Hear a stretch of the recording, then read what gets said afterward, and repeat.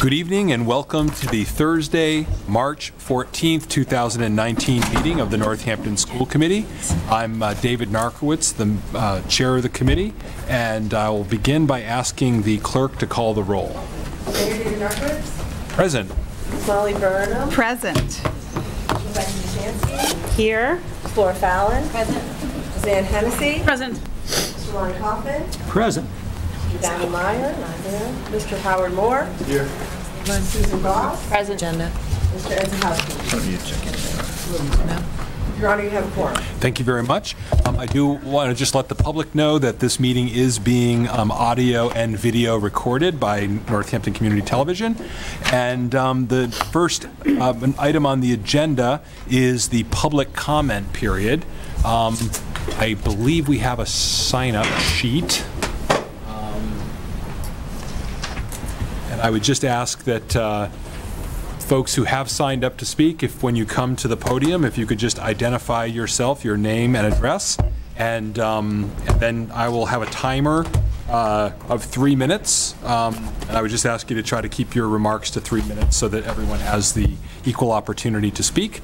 The first person who has signed up is Laurel Davis Delano. Hello. So I'll repeat this, but I'm Laurel Davis Delano. I'm a professor of sociology, and I live at 102 Ridgewood Terrace in Northampton. And I have a child who went K through 12 through the public schools in Northampton.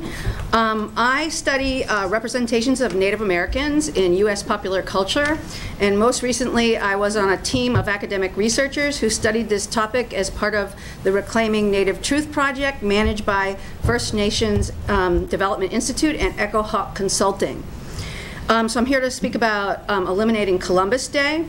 There's much evidence that Christopher Columbus engaged in murder, torture, enslavement, and other forms of exploitation against indigenous people when he came to what is called the Americas.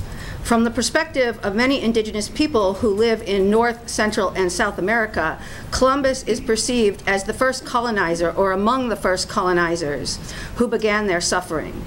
Columbus began the genocide of indigenous people in many parts of the Americas, including loss of indigenous societies, loss of indigenous land, loss of indigenous ways of life, loss of indigenous control over their own societies, and the like.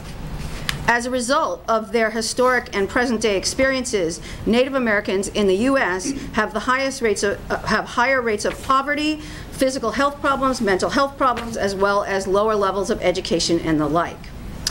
Inequality and injustices faced by categories of people are related to representations of these categories and related to these categories. In other words, representations and beliefs are intertwined with and interact with material, concrete conditions. In recent years, indigenous people who live in the boundaries of the United States, as well as indigenous people in other parts of the Americas, have been leading a movement to provide accurate information to the public about Columbus, as well as about colonization more generally. As part of this movement, they rightly claim that although we should recognize Columbus as playing a major role in history, we should definitely not celebrate this role because it is it's horrifically oppressive via Columbus Day statues and the like. When we do this, we are celebrating the colonization and oppression of indigenous people in the Americas. And when we are doing this, we send a message to indigenous people that we don't care about them, and we are creating a hostile climate for indigenous people. Thus, unless you eliminate Columbus Day, you are sending this message and creating a hostile climate. Those of us who are not indigenous, but who want to support indigenous people, need to be sensitive to their experiences.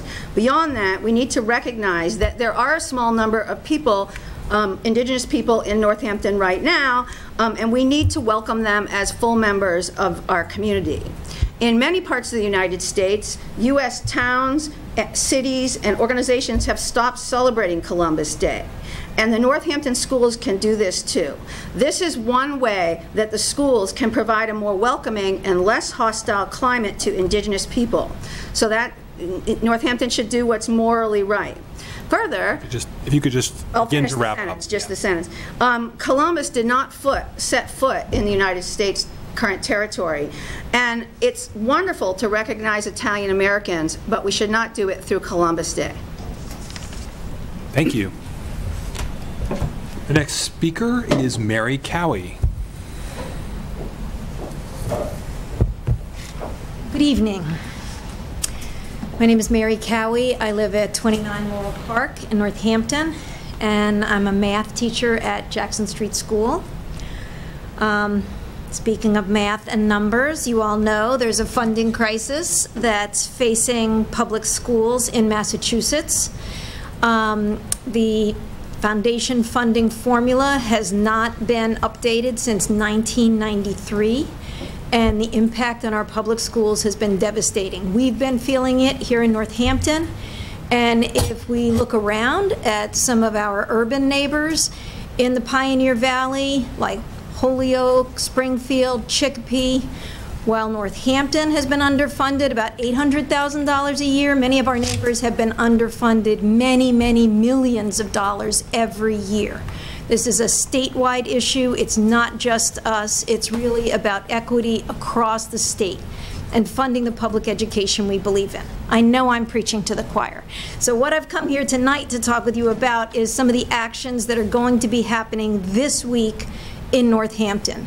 We are really fortunate to have two public school parents representing us at the State House, Representative Lindsay Sabadosa and Senator Joe Comerford. They're both co-sponsors of the Promise Act, which will fund public education, pre-K to 12, and the Cherish Act to fund higher public ed.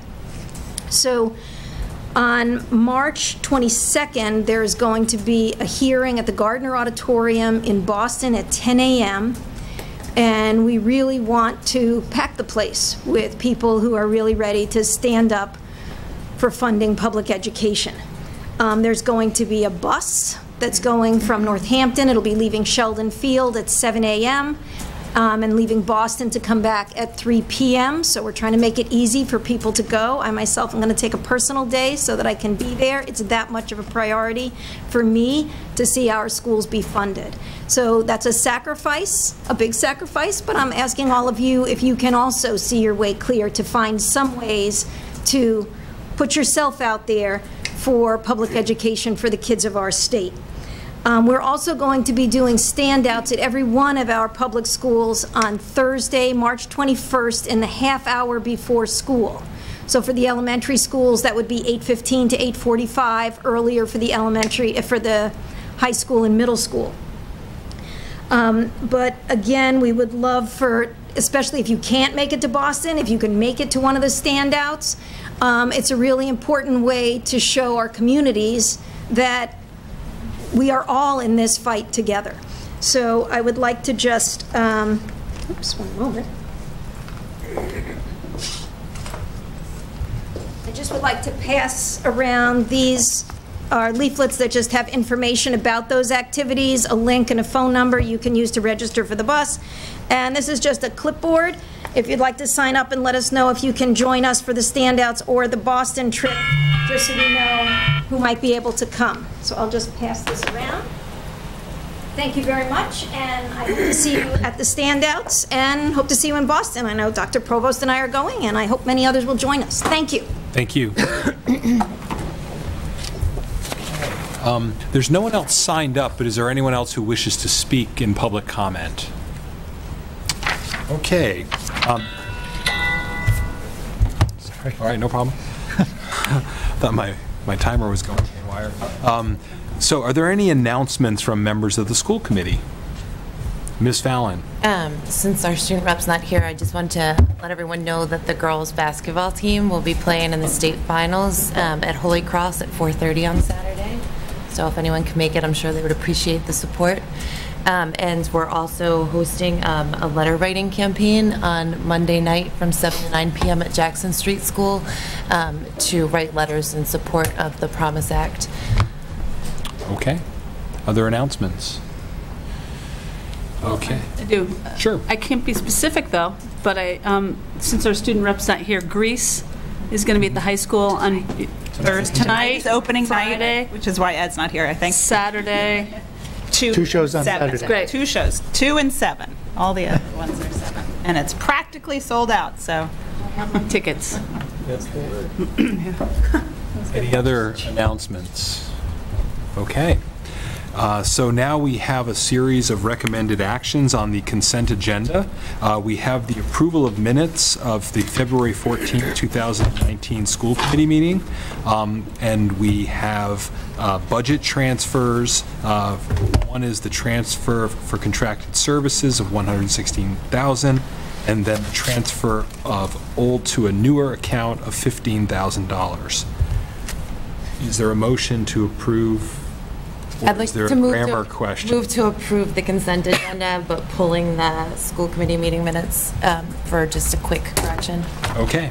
So is there a second on the consent? Did you have? I could second it and then make my comment, or do I make it before the second? Is it about?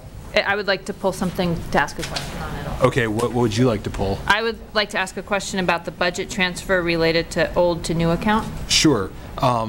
Item C. So we'll pull A and C off of the agenda, which leaves lonely little B there. So the consent agenda then there's been a motion made. Will you second it? Yes. Okay. So seconded by Ms. Voss, and all those in favor of approving the consent agenda, please say aye. Aye. Opposed? Okay, and now we'll take up item A of the minutes. Yeah, it's just a quick thing, but under announcements, it looks like I'm trying to replace myself. So could it just say, Ms. Fallon announced that an opportunity exists to have a voice as the MIAA sports, as an MIAA sports representative, not specifically basketball, because I was hoping to keep that. Okay. Thank you. Okay. So would you make a motion? So move to accept the meeting minutes from February 14th, 2019. With that correction. With that correction. Okay. Is there a second? Second. All those in favor, please say aye. Aye. Opposed? Any abstentions? Okay, and then you had a question about the $15,000 transfer. I did. I think I have a question and a comment. The minor thing is in the budget transfer request, it's $15,500, so they're not consistent. And the question I have is, it says tech student help $15,500, and my question is this just a transfer? Was that already budgeted for, or is this additional money being spent on tech support? So this is originally budgeted in the fiscal 19 budget under the account number previously designated by the Department of Ed for that type of expenditure. With the new Department of Ed codes, the new numbers need to be 4450, so we're just taking the same budgeted dollar amount and moving it to the new account number. Thank you. And is it different from what's on the agenda? Is it 15? It's 15.5. Okay, so then we just have to make the motion be 15.5. Yes. So moved? So moved. Okay, so there's a motion Second. made and seconded to basically change the account number on the same pot of appropriated money. All those in favor, please say aye. Aye. Opposed? Any abstentions? Okay, so that is approved. The next item on the agenda is reports and recommendations. We do not have a student representative here this evening, so we will actually move to recognize our Director of Food Services, Mistel Hanna, who is going to be here to talk about two items, a food service clerical reorganization, and then a vote on a grant. So I would recognize Ms. Hanna. So in regards to the first item, the food service clerical reorganization, I'm not sure if you're aware, but we have two individuals that work in clerical positions for the food service department, each working about 4 hours per day. I recently received resignation for one of those positions. So I'm hoping to move to a one-person, 6-hour per day position for the food service office. I don't know if that requires a vote or permission or how that works, but Well, okay. You might have to update the job description. Yeah, we may, it may require just a change of the job description to incorporate, whatever duties, but as I understand it, you're going to basically take, it'll ultimately result in a savings, I would assume, for your department because of the two additional hours, and then presumably an extra benefit package, depending on if that person took benefits. So, okay. Is there any questions about that, or?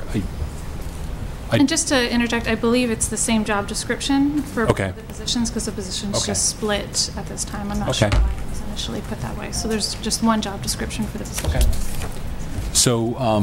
So will this then May not come back for a vote. may not come back for a vote then? Yes. Will this result in any cost savings? Yes, it should result in cost savings, yes. Mm-hmm. So I'm saving 2 hours a day of labor, so. And a benefits package for one individual. Okay. So. All right. Well, thank you for that one. Then if you wanted to give us an update on this grant for Provision 2 breakfasts for Bridge Street and Ryan Road. Yeah, the wording on the agenda is a little confusing. So what I am hoping to do with approval from the school committee is to move to a free breakfast program for all students at Bridge Street Elementary School and as well as Ryan Road Elementary School, and that would be under the Provision 2 guidelines, which is the USDA guidelines. I think you might have received 2-page FRAC information on that. How that happens is that we would still collect free and reduced applications from all students, as we do in all of our schools. But next year, in moving to free breakfast, we would establish our base year. So for the following 3 years, we would be reimbursed from the government based on our base year for our breakfast only. Our lunch would be traditional as we are doing right now.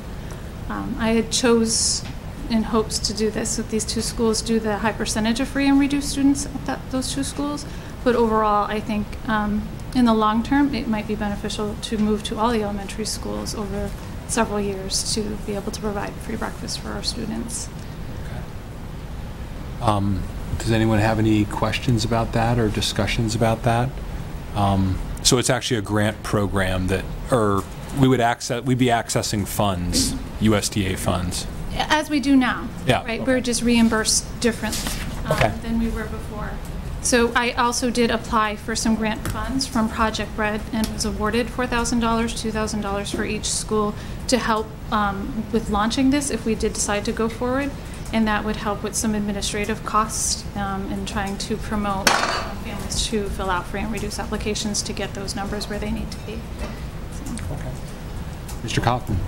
Oh, I'm sorry. Sorry. I just had a quick question. Are you planning on actually serving it in the classroom or in the cafeteria for everyone?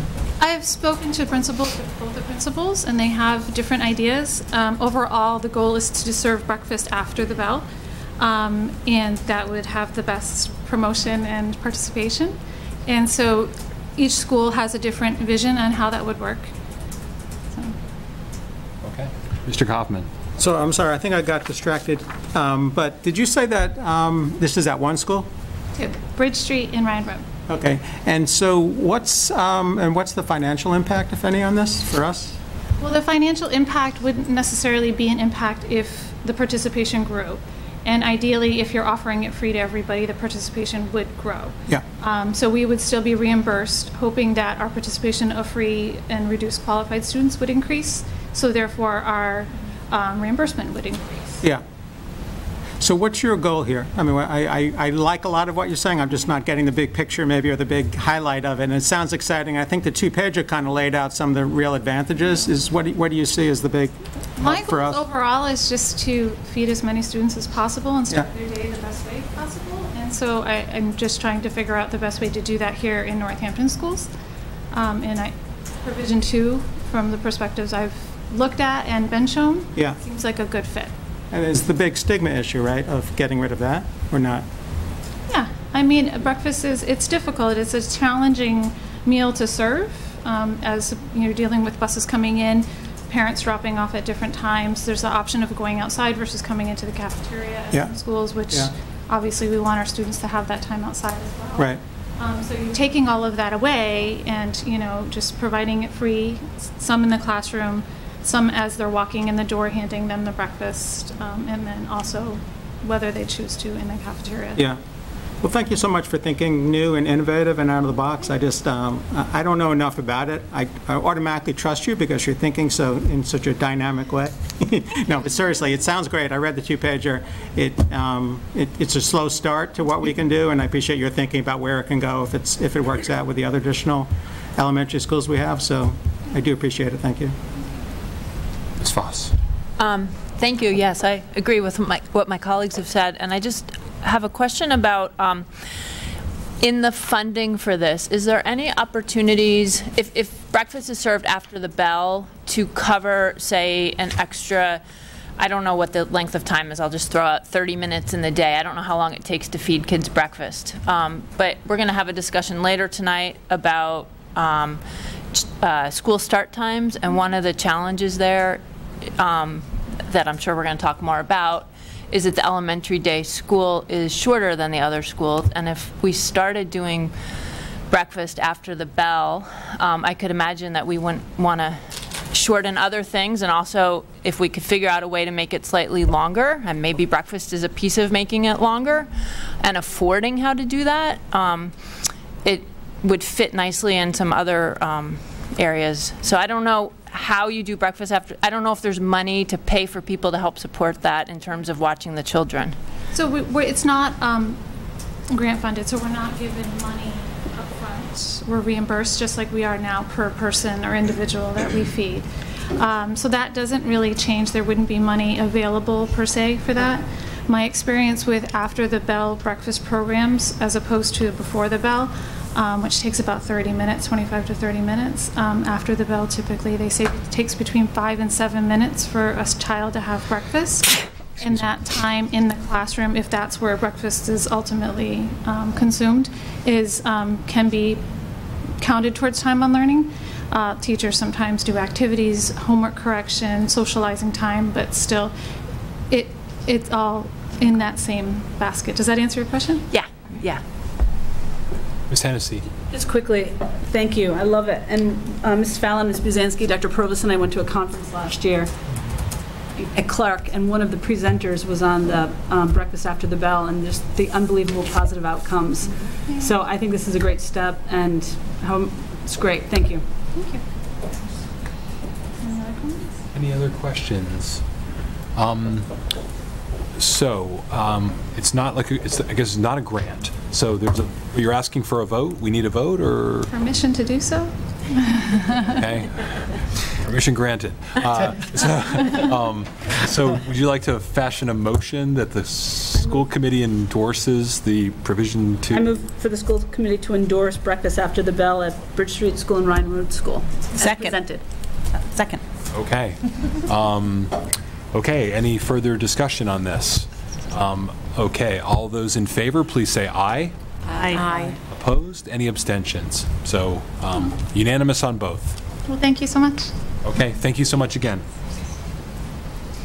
Okay, the next item on the agenda is a conference request. This is at Northampton High School. It's called the Pencils Down Conference, March 26th through the 27th, 2019 in Baltimore, Maryland.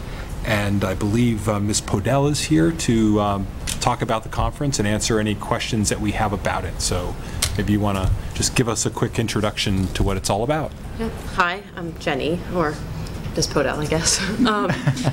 So I was invited along with a student to attend a conference for all College Board employees that will show the representation of what an AP curriculum is supposed to give their students.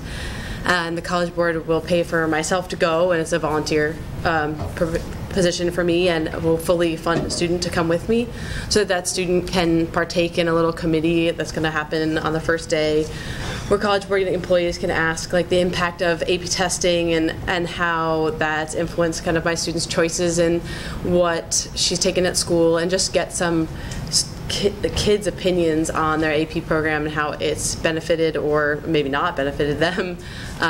And then we get to give a sample lecture. I say we because this way my student can give some examples of what my kids would really say in an AP class. So we're asked to present to about 150 to 200 College Board employees and showing a representation of what class would be like, so that people who work for College Board all around the world understand what they are supporting.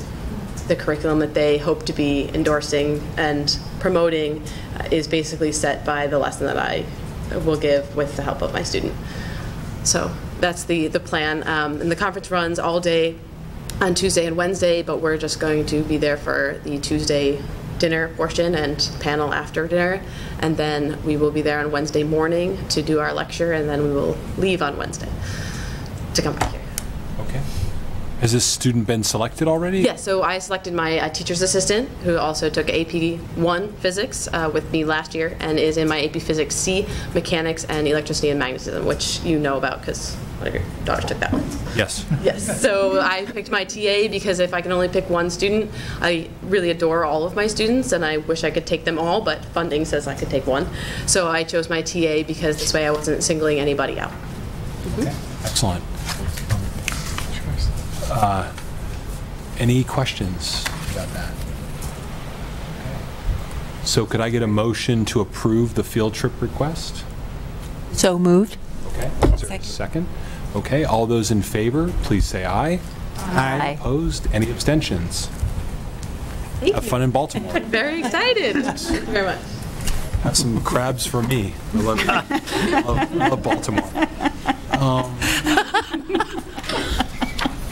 I used to live Baltimore. Balmer. Yeah, Balmer. Balmer. It's called Balmer. Say it right. I'm gonna say it. Okay, so the next item on the agenda is a job description. This is an item Dr. Provost will present, and it's for the new equity position in the district. Thank you. This is just moving our thinking and our conversation a little bit further than it was at the time of the first view budget. This job description actually was prepared, but I didn't want to be so presumptuous as to share it at that meeting. One of the questions that came up in that discussion and then has come up with some of my conversations with the members of the school committee since then are really to sort of clarify the goals. And I think of this position as having two goals. The ultimate goal is to improve equity of outcomes for students within the district. You know, you've heard me present a number of times about equity gaps we have in the district, and really closing those gaps is really being the only strategy we have to improve overall outcomes for students, because some of the students in our who wouldn't be considered diverse are already basically pegging out every kind of measure we have.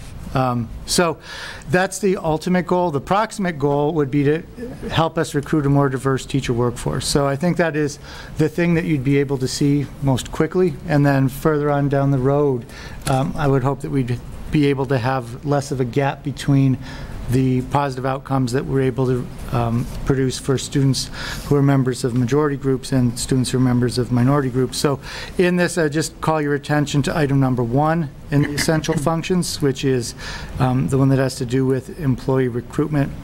I also would draw your attention to number 5, because when I presented it, I talked about analytics, because I thought that one of the things that this person would be doing quite a bit is helping us to analyze our data, helping us to maybe better see some of our blind spots in ways that some groups of students are succeeding better than others.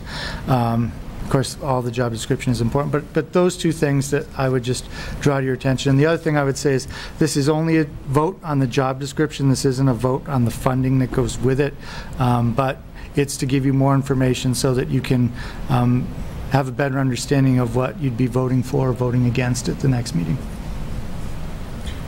Okay. So you're not actually asking for a vote to approve the job description? I am for a vote to approve the job description, but not for funding for the job description for the job at this point. Okay. Okay. So I see 2 hands. Is it a parliamentary question, or? No, I just had a question about the can make a motion just to put it on the floor. Yeah, sure, I move to approve the job description for the equity position. Okay. Second for now? Second. Okay, so question and question.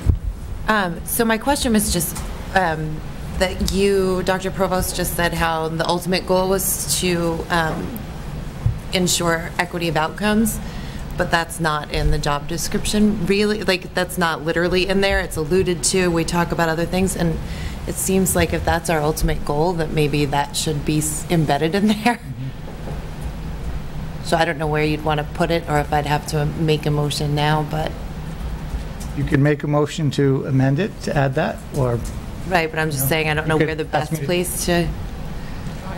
So I would think that it would be in the definition, or, and I'll just share, another member asked whether this position being as unique as it would be within our district deserves a rationale.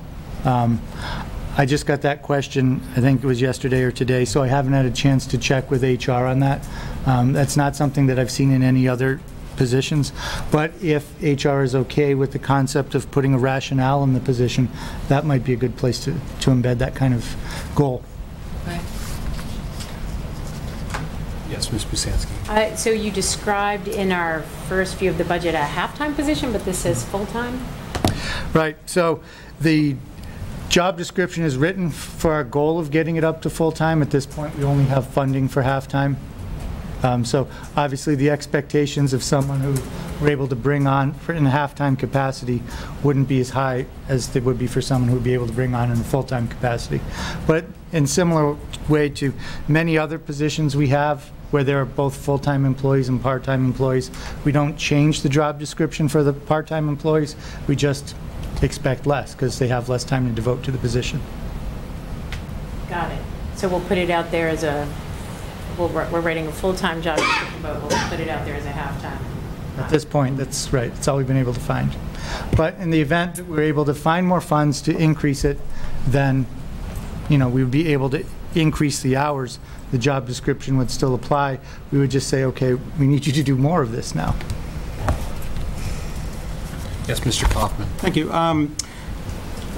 So last time we spoke about this, I had mentioned a concern. I shared a concern. I no longer have that concern. What I did is, I spent a lot of time talking to people. I spoke to, I think, about 10 people, students, alumni, people in my community, and I was concerned, and I still am a little bit concerned about, identifying an individual for a position and thus that becoming that person's job. And I've seen that happen, so I'm concerned about it, but not as concerned anymore. Certainly not to not be excited about the position which I am now, and that's because people convinced me that people that have done this work have really seen that you need a designated person. It's too squishy otherwise. It just becomes too easily forgotten in other people's job descriptions. So I appreciate the effort here a great deal.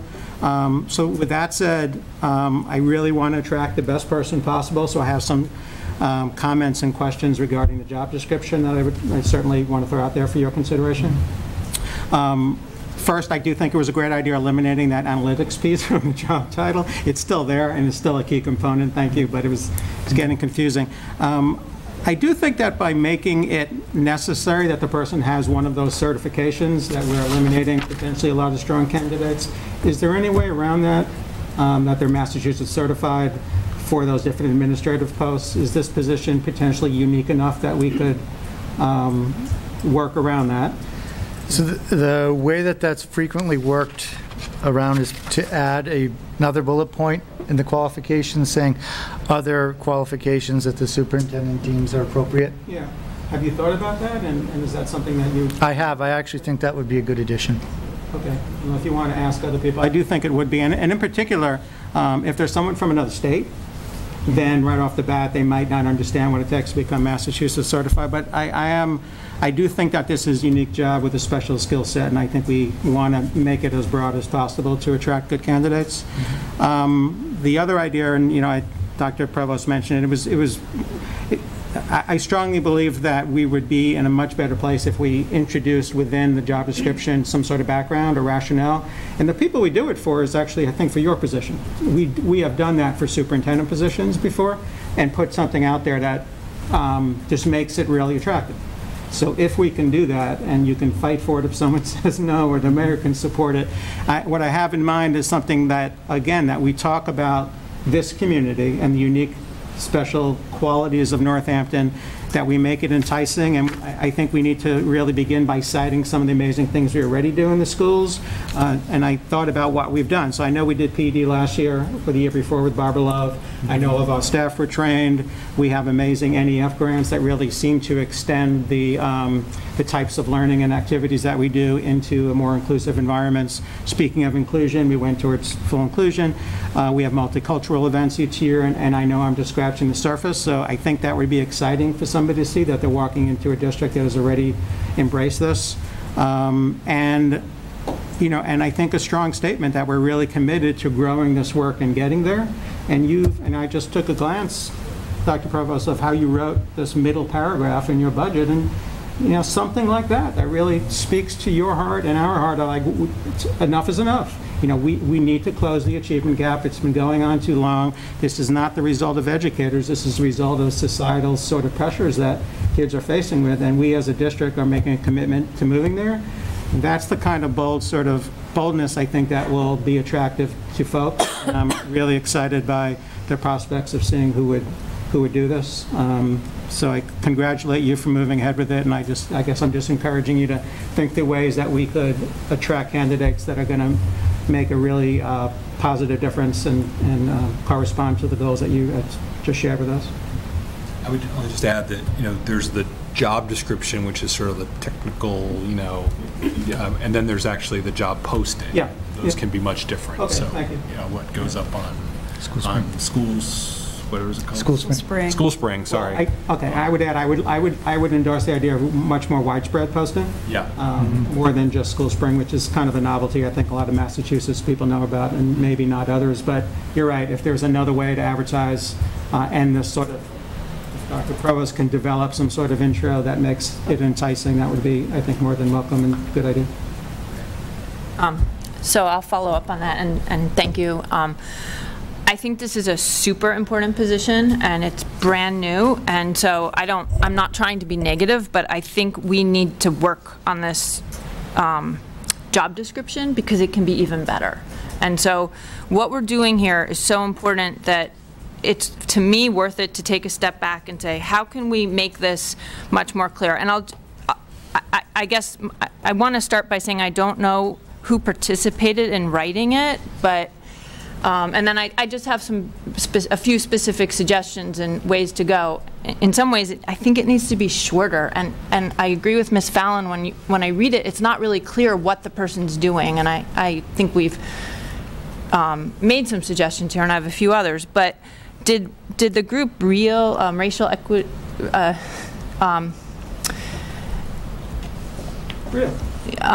Sorry. Our group racial equity and learning within Northampton, have they had a chance to weigh in on this, or any other sorts of groups that have members of them that think about this? The Anti-Bias Committee created the first draft of this. Okay. And then it went to the central office team. The modifications made by the central office team were really minor. Okay. Basically, the main thing we changed was to make the bargaining union non-rep for the reasons that we discussed at the last meeting. Okay. Also put in some of the language about titles and things that, teachers might not be aware of. But the essence of it came from them, and then it went to HR. So I would say, down to qualifications, that really was the work of the Anti-Bias Committee and the central office team, and then the preferred competencies are more or less boilerplate language that HR put on. So, I mean, I think what it says is exactly the right kind of stuff. I just worry that it's not as clear as it could be. And one example is somewhere in the beginning, when I think about what this person's going to do, if I have to do it in a sentence, what I wrote was something like, oversee development and administration of equity and diversity related initiatives and the assessment of them. Like, big picture. It's really not about just hiring a more diverse staff. Yes, that's a piece of it, but a bigger picture is systemically through our school system, working to make this a much more inclusive environment for years to come. And so like that's one specific example, but if we can make it more broad, I think it attracts a bigger thinking kind of person. And another example you actually highlighted under essential functions. Some of these are just big picture and some are so nitpicky. I think it would be hard for a person applying for this job to know which one to focus on. But 5, collect and analyze data to support and enhance equity, diversity, and inclusion initiatives, and to provide risk assessments regarding discrimination, inequity, and district culture and climate. But then, so that's an essential function, but there's nothing under the qualifications that relates to that essential function. And so that's just another example where I think with a little time, and I'm happy, or other people, maybe people in Real, others, getting more input on this just to brainstorm how we can make it tighter. Under qualifications, it says demonstrated knowledge of issues of social justice. I'd rather word it something like experience and success in equity, diversity, and inclusion leadership. So not just they know it, but they actually have demonstrated real success in these things. So those are just a couple suggestions. I just think that kind of like fine-tooth comb on this before we send it out and approve it could make it that much better. And I'm really excited about it. I think, you know, the intent of it is amazing, and that's why I marked it up, because I want it to be really good. Okay. So given that there's, I don't know how we want to proceed, given that there's, the funding's not there, that's a further down the road, do we want to postpone this vote and have you send some comments, or how would you like to proceed? So what I actually think I'd like to do, since this meeting is videotaped, is meet again with the anti-bias committee, play the tape for them, let them take in the committee members' comments, and see what kind of revisions we can come up with. That's great. Okay. Ms. Hennessy? My one concern is, regardless of how it comes out, is what Ms. Buzansky said at the beginning, that it's a full-time posting, full-time job, and I worry about how the reality of a half-time, and how that's going to be prioritized and supported. I worry about a person being taken advantage of because they're going to be working. I mean, they're so interconnected that it does seem like a full-time job, and we've talked about this at the last meeting. So that's, as you're writing that, that's just my major concern, that it feels like more than a full-time job. It feels like a department. And so then knowing that it's going to be a half-time position, I actually really, I was reading it, and that's all I thought of the whole time. So that's my comment. I have one more comment. When I read it, I actually thought it had changed from a half-time to a full-time position since our last meeting, and I would just second that I have similar concerns of how somebody can do this in a half-time position. Ms. Fallon?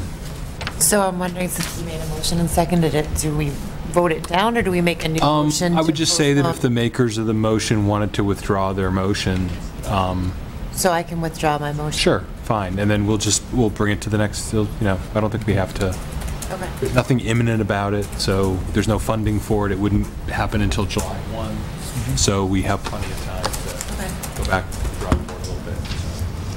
Okay. Okay, so the next item on the agenda is a couple, first a gift. This is a gift from the NHS PTO of $1,100 for theater equipment. Would someone make a motion to approve that? I'll make a motion to approve the gift from NHS PTO to Friends, which is Friends of the Northampton Theater, for $1,100 to purchase equipment for the Black Box Theater. Okay. Is there a second? Second. Okay. Ms. Lamica, did you have anything to add? No. Okay. Any other comments? Okay, all those in favor, please say aye. Aye. Opposed? Any abstentions? Next, we have a vote on a grant from the JFK PTO. Would someone make a motion to put that on the table? Ms. Burnham? Sure, I'll make a motion to put on the table the PTO grant for $2,820 for the Boston Globe Scholastic Writing Group. Okay. Second. Okay. Ms. Lamaka, do you have anything to add? The only thing I wanted to bring to the committee's attention was on the donation form itself, it said the deposit to the account would be to the Student Activity Fund. That will not be the case. It will be going to the gift account in the city's records. Okay. Did you have a question, Ms. Fallon? No, it's not a question. I would just like to say that I think this program is so valuable, and that I would love it if we could figure out a way to fund it other than through the JFK PTO. It was funded for 3 years prior to this by the Northampton Education Foundation, and the PTO picked it up this year, and I know that they can't afford to cover the cost of this program indefinitely. But I'm grateful they did this year. Okay. Yeah. So duly noted. All those in favor of accepting the gift from JFK PTO, please say aye. Aye. Opposed? Any abstentions? Okay. Next, we have a vote to authorize the superintendent to negotiate with NACE for bus driver training. Dr. Provost. I realize that we are currently in contract negotiations, but I would request authority to do this outside of the contract, because this is an issue that, as you know, is very pressing for us. We've had inability to find bus drivers since the beginning of the year.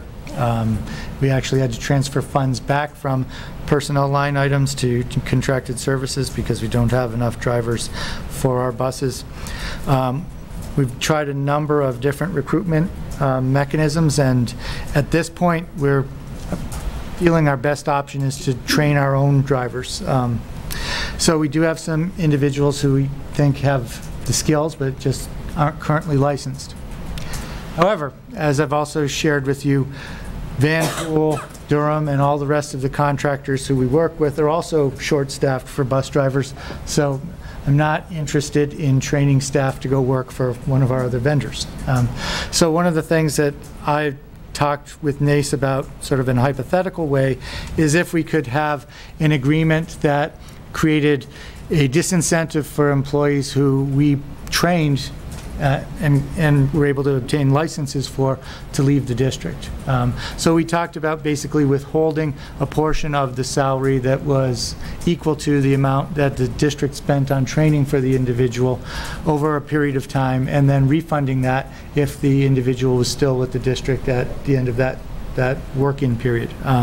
So that's basically the concept. NACE is open to the concept, and I'd just like to try to explore that a little more. Any comments, or someone make a motion for that and we can just debate it? Move to authorize the superintendent to negotiate with NACE for bus driver training. Is there a second?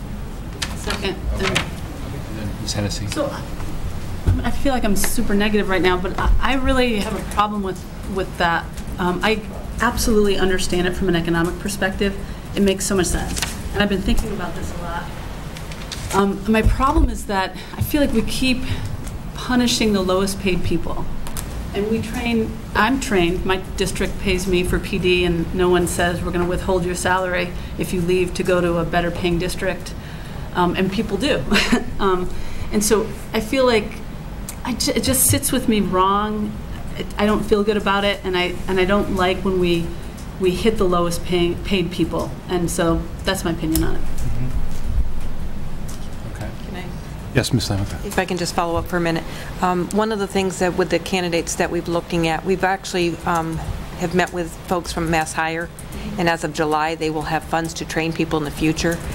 So right now, they do not. So we found a few candidates right now that have CDL licenses, but they don't have school bus endorsement licenses. So that's what the issue is, and it costs a certain dollar amount to get that license. And we're looking for some commitment from those folks to stay with us if we pay for that training and provide them this education piece, that they're willing to stick it out with us. And we were looking at potentially taking the money in the beginning, but then they would get that back. So it would be no cost to them, and they would get it up front, and it works out for everyone. Ms. Voss. Can you share with us roughly how much money we're talking about in terms of the number of drivers and how much this training costs? The training that we've talked to the vendors, about $2,400 each person, and we're trying to work with the vendor about, after so many days, we'd evaluate whether that person is going to make it through the program, whether we would be paying that full amount or not, and that's what we're looking at doing. Yes. I want to just offer something from my own experience which might make it a little bit more palatable to you.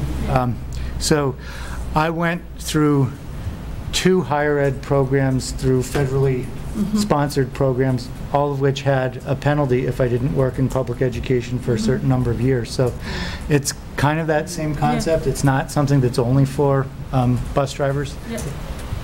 And I would add that we, on the city side, we have some training opportunities for mid and upper level management where they do, through Suffolk University, and we have a process whereby they sign an agreement that if they leave in less than 3 years, that they'd have to pay back, the city's portion of it. So it's not something that's just, but it's a common model. So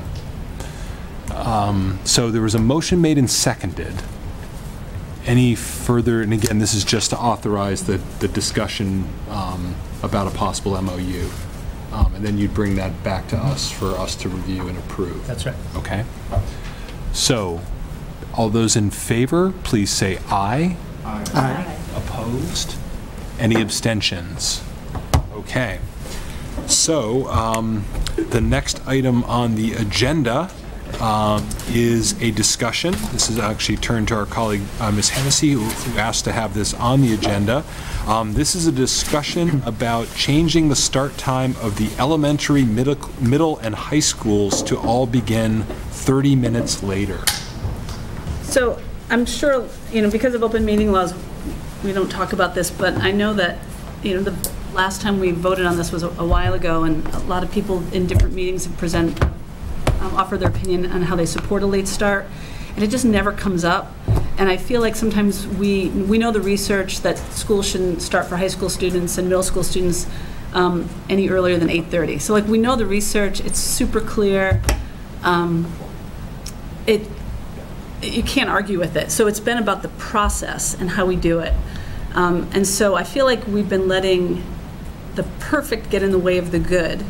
And that if we can, and Dr. Provost had spent a lot of time on this, we could, without cost, bump everything up 30 minutes. It's not perfect, but it's later. And that possibly that would begin a process of us, we'd have movement, I guess. And that's what I think we need as a community. The community's behind this. With that said, I think we need a process where the community who it's really going to affect gets to talk a little bit about it, and that's the elementary school parents and middle school parents. And because while it's clear, we know Boston started to put it forth and they had to pull it back because of some of the weeds. And in a lot of other communities, if you look on you look on a website of all these Massachusetts schools moving toward it, it's the process that gets stuck. And to me, if there's no cost, it's one way of getting us moving in this direction. Again, it's not perfect, it's not 8:30, but it's getting us moving as a community. And I think we've all supported this in the past, and I just think our community, so I want to see more of this, us moving. So that's why I wanted to open up a discussion. Dr. Provost had done a lot of due diligence in figuring out how we could move it up at least 30 minutes. I would note that the school committee moved its time 30 minutes back, and we all survived, but that's a different story. Anyone else want to comment on that? Yeah, I really want to thank Anne for bringing this up and getting another way of thinking about this. And I really agree with her about getting the elementary schools involved in this conversation. And one of the things that I've always noticed about this conversation is that there's a plethora of data about high school students, and many times the conversation goes, well, just move the elementary schools to earlier. And just this feeling like, well, actually there's not a plethora of data about what's perfect for elementary schools and for those students. And it's fine, on a very personal anecdote, which I actually don't usually like to draw from. I have 2 kids. One is an early riser, one isn't. my kid who got up early did not want to go to school early. And cognitively, younger kids do not have the executive function to push themselves out to school, whereas I do think high schoolers do have that executive function. And so I really, really, really like the idea of going for something that's closer. And I really like the idea of getting the elementary parents talking about this, because it would move them to later, which it's already pretty late. Yes, Dr. Provost. Since you have the floor, I just want to remind you of something you shared with me earlier today that I thought was a really good idea. Oh, okay. In terms of getting feedback from the elementary schools, you had suggested having the school councils weigh in on this, which I think makes perfect sense. They're the perfect place. Okay. Dr. Voss. I mean, I'll echo what I heard and just say thank you for bringing it up. It must have been over a year ago that I told people that Dr. Provost and I had met with some professors at UMass, and I just want to report I have actually found out that they're working on it, and they don't have anything to present yet, but there's a graduate student thinking about our busing, and you know, I actually think that kind of study takes some time and some community conversation, and that we should not hold this up for that, but I hope to be able to report back in a few months anything they maybe have thought about in terms of our busing and making it less expensive. But I'm really glad to see this on the agenda. Many years before I was on the school committee, I shared concerns about flipping the elementary school at the high school, and I think that this model that Ms. Hennessy has proposed is in a lot of ways a really smart way to go, because it's a step in the right direction, but it's not as big of a thing where you'd have maybe some really unintended consequences associated with it. And to just add to the discussion, as this moves ahead, I think we also need to hear from the teachers. Teachers have children in daycare, for example, and it's this time of year they need to be thinking about what their needs are for their families next year. And so there's a lot of thoughtful things that need to happen, and that isn't a reason to say not to do it, but it is one of those things where if we nudge it like you're proposing, I think that's a really good thing. Yeah. Ms. Fallon and then Ms. Burnham. I just wanted to bring up, because Dr. Voss had just mentioned about flipping the start times for the elementary and the high school. That was last year at the MASC Summer Institute. There was a session on school districts that had changed the start time, and that was one thing. I think it's Monomoy, the regional district, had flipped the times, and they said that they had been so focused on the high school, but there had been all these benefits to the elementary school to starting earlier, that they had fewer nurses visits, fewer disciplinary problems, children weren't as sleepy at 3 o'clock in the afternoon. So I don't want to discount the possibility that there are benefits to the elementary school students to starting earlier, because I do worry that 9:20 is going to be tough for working parents to try and get their kids to school. So I'm all for figuring out a way to make a later time work, but I would like to see if there's more research on elementary schools, even if it's just putting out a request on one of the superintendent listservs to ask what the results have been, because I know that was something that we all asked them to do, was really track their data in a definitive way over the next couple years while they were looking at this.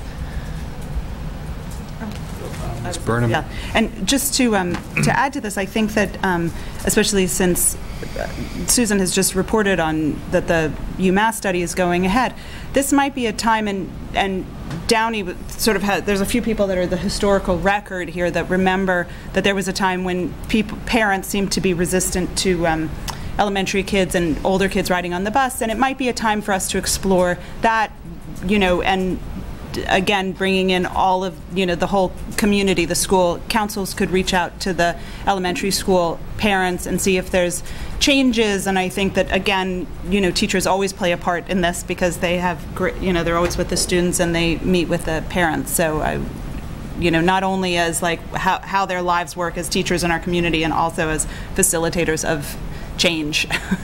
Whatever we do, it is always with them. So I would like that, that could be put out as a question for them too. Do you have then, Dr. Provost, and Sure. I just have a comment about process. In my office, I've got a shelf full of late start plans created by me and my predecessors, all of which have been voted down. I think that having too many options at once could cause us to have the same result that happened in the past. I think it should be one idea at a time, yes or no, and then that's just my feeling. I can't predict that for sure, but I think it would be simpler to only put one option in front of people. So the option that Ms. Hennessy has started the conversation with, I'm not sure if people watching are aware of exactly what was proposed, which is to start each school half an hour later and then to end each school half an hour later, correct? Mm-hmm. And I think that's one option, but I don't mind brainstorming a little and just offering one other, which take it or leave it. One of the issues is starting the elementary school at 9:20 is on the late side for a lot of families. And when you start looking at the way our buses work, the really big constraint seems to me to be our elementary day school is a half hour shorter, roughly. There's 5 minutes off, but I'm just going to talk in terms of 30 minutes because it's easier to think about. So if the high school starts at 7:30, what time does JFK start? Just before 8? Yeah, 7:55. I'm just going to say 8 because it's easy for me to think in terms of half hour. And then the elementary school, I'm going to just say 9. Is that okay? Okay. So if you shift all those by half an hour, what you notice is there's a whole hour between when JFK and the elementary school start. At the end of the day, we end at 2, 2:30, and 3. Okay? And so there's only a half hour between each of the schools at the end of the day. And that's because the elementary school day is roughly a half hour shorter than the other 2 school days. And so if you need to make up for that, either in the morning or in the afternoon with the busing, which is how we get to the elementary school day starting so late. But if you want to shift everybody a little later, my suspicion is, and I don't know for sure, that you could start the schools at 8, 8:30, and 9, okay? And then you have a problem at the end of the day. And I see 2 different ways you could go about solving that, if that's what you did.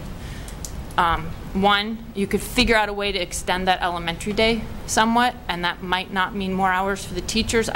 Maybe it means more recess or more after-school activity. That's a conversation, but you could extend the elementary school day in some way.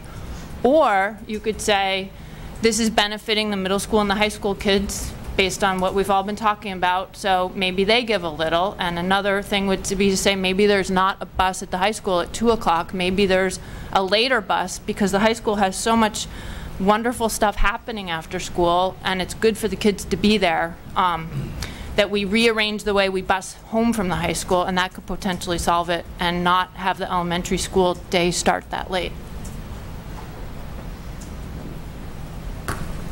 Okay. So, Ms. Busansky. I just want to thank you, Ms. Hennessy, for bringing this up, because I think we really are overdue to restart this conversation, and I think it's something that we all have, or we've heard a lot about, and I think a lot of us believe. I know, for one, I really do believe in figuring out a way to crack this nut, and I think we have to move away from the perfect. I think, Dr. Voss, you bring up a couple really good ideas about how we might be able to approach it. I think we are gonna bump up again against working parents who have a hard time getting, having the elementary day start at 9:20. So if we're going to charge the school council with looking into this, I just would really like to encourage them to really try and hear from their community and not just have a decision that's made or discussed at the school council level. I think, and I believe the PTA is another great resource. They access their parents in all sorts of ways to really hear from our community. Otherwise, I think this could really backfire. And I know we're trying to come up with a cost neutral way to do this, but I think that maybe there is some way to think about what could those kids be doing from 9 to 9:20 or 3 to 3:30, if not some way that might cost something but not as much as that $100,000, $90,000 price tag we kept seeing, whatever it was, 6, 8, 10 years ago, but some smaller amount, because I think that's, we've all sort of identified that's kind of the catch in all this. Just Mr. Meyer. I hope that we can move the start time later, but before we spend a lot of time talking about it, I hope that the committee understands that we will make some people in our community very unhappy if we make an adjustment. And that might just be part of our job, that if we think that it's better for enough of our students educationally and health-wise, that we make that decision. We don't allow kids under a certain age to work because we don't think it's a good thing for them, right? As a society, we have laws against that. We require kids under a certain age to get work permits. Again, their families could use the money, but we say, no, we're going to limit your hours. So we do a lot of things that, through regulation or through policy, make members of the community unhappy. And I think that we spent my first 4 years on the school committee, spending a lot of time on this. It's like, when Sue's talking, it's like listening to Howard when he would, before he was on the school committee, would spitball from, in public comment about how we could change things. And I think we invested a lot of time and resources in coming up with solutions. But at the end of the day, you're going to have parents, and I still remember, Tom Dunphy meeting me after the meeting and saying how I was going to take away his time with his kid after school. And they're going to be passionate. And if you don't have the stomach to make that change, then it probably isn't worth investing a lot of time in. So how do we advance this discussion? Like, where do we go from here? Mr. Zahowski. I'm not sure exactly where we go from here, but what I would say is that the discussion tonight has started around this idea of adding 30 minutes onto the start time and end time of our schools, and I think perhaps where it starts is to the school councils giving some information from folks hearing about this through the meeting this evening, and then sharing their thoughts with us and see what the appetite of the school district is for making this change. But I will echo Mr. Meyer's comments. One of the reasons that this change hasn't happened is because there isn't a perfect solution. In order to get those minutes for the most needed students of sleep, which we know through studies is to move the high school start time to a later time. And we come up against affecting other groups as well. And I think the one that will be most impacted here, it certainly will be the elementary schools, as I've heard many of you speak of tonight. And I too have had many conversations with parents of young students who have shared with me the struggles that it is at times to get their students to school for 8:50. And the threshold has always been 9 o'clock, and we've gone over that by 20 minutes by offering this proposal. So I certainly expect that I'm going to hear from many elementary school parents who say that this is going to be challenging. But that's what it is. It's challenging. It's not impossible. It will affect people, their work, their family life.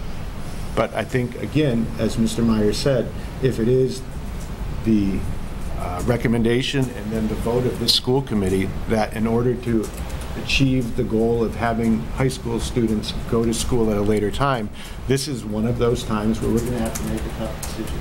And so I thank Ms. Hennessy for bringing this forward. I think it's a proposal that is, doesn't affect the cost of anything to the district financially, but it will cost families time, maybe needing childcare, transportation. We don't know how it will affect those other families, but I think we owe it to the community to let them weigh in, share their thoughts with us, and then we can come back to the table and have a discussion about whether or not this is the direction we want to go. But I think, as Dr. Provost said, it's very important to keep very specific ideas on the table at once so that we can either accept them or decline them and move on to another type of idea that might achieve what we're after. I was curious, what's the process for getting, is this, do the principals help set the agenda for school councils, correct? Yes. So there could be a communication that we wanted all the school councils to put this on their agenda and have a discussion, and, okay. And I've been doing research on this, and everyone else did research a long time ago. Seattle, though, who recently did this, they did a 3-year community public it was just a campaign, and let's figure this out, and it was multi-million-dollar, I mean, this was like a $16 million cost, so this is a very different district.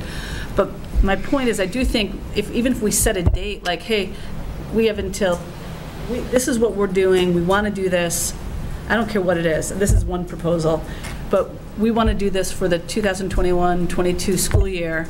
We want the communities to weigh in, because frankly, so many people who are incredibly impassioned about this, their kids are out of college now. And so a lot of people haven't been in this discussion, particularly elementary school students or families. And so I'm open to anything. I just think we need to move. And I really think that the community, families, teachers, administrators really need to be a part of this. And I know it's been done before, but for me, I think we need to do it. And setting a time frame it makes perfect sense, as Mr. Downey and Mr. Zahowski said. So, so there's not really a vote necessarily tonight. It was just a discussion, but the idea then would be to try to advance this to the school councils to get the conversation. We need to instruct our superintendent to do that, or is that good enough? I think it's good enough. Okay. I did have one comment. Sure. You know, I think one of the things about the discussions before and since, it's really interesting. I don't know, it's some sort of psychology thing that whatever the status quo is seen as being completely sort of acceptable and normal. And I think when you think about these changes and you recognize, at least in our family, we had to make enormous adjustments when we went from having no children to having children in preschool, in terms of when we, because we had jobs, and then enormous adjustments from preschool to elementary school, and then from elementary school to middle school, and middle school to high school, and still. So, so each one of those adjustments we made without saying, how come they, well, we did actually say, how come they set it up this way? But we didn't, but we recognized that it had to be set up somewhere. And that this happened to be the way it was. And we made enormous shifts around. Already, people do amazing things because of the elementary school start time, right? Every single one of the elementary schools has some sort of an affiliated program where people can drop their kids off at 7 o'clock or 6:30 or something in the morning because, well, they need somebody to watch their children until the schools start already.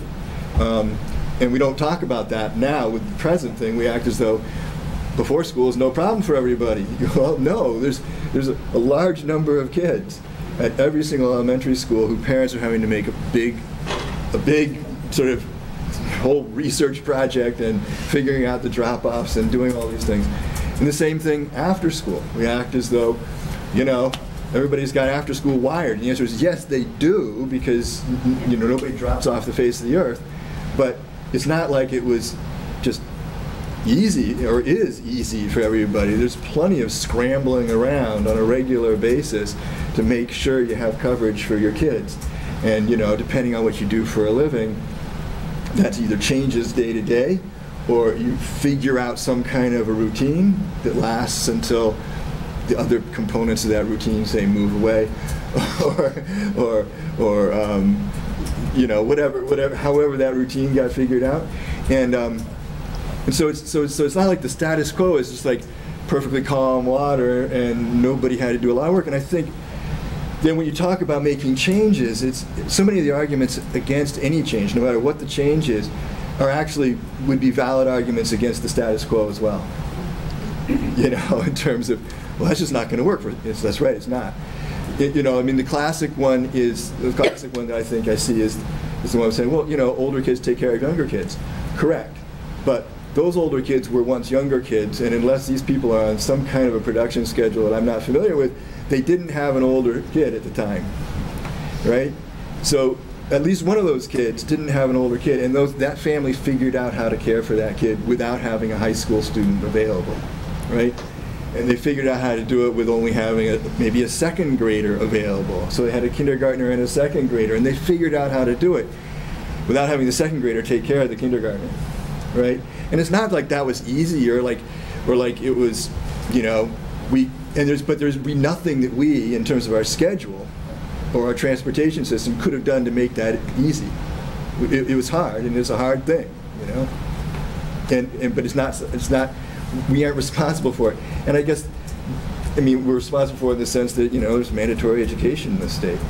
But, and so that's why I'm thinking when people talk about changes, it's really important to try and think about if the change, in terms of what the benefits are of the change. Because currently we do jump through all these hoops for a system which is clearly detrimental to our, so our 13-year-olds and up. Ms. Voss. Yeah, just thinking about what I'm hearing. If we go back to thinking about starting 8, 8:30, and 9, and how the busing could work for that, in terms of what plan would you affect the fewest people in a negative way? That's the fact. The bus ridership at the high school, and this is thanks to the bus study that some of you had done that I've looked at, and yeah, maybe it's 3, 4, 5 years old now, and I guess we'd want new numbers perhaps, but the buses leaving the high school at 2 don't have very high ridership. They have people who buy the bus pass, but these numbers show these buses are less than half full typically.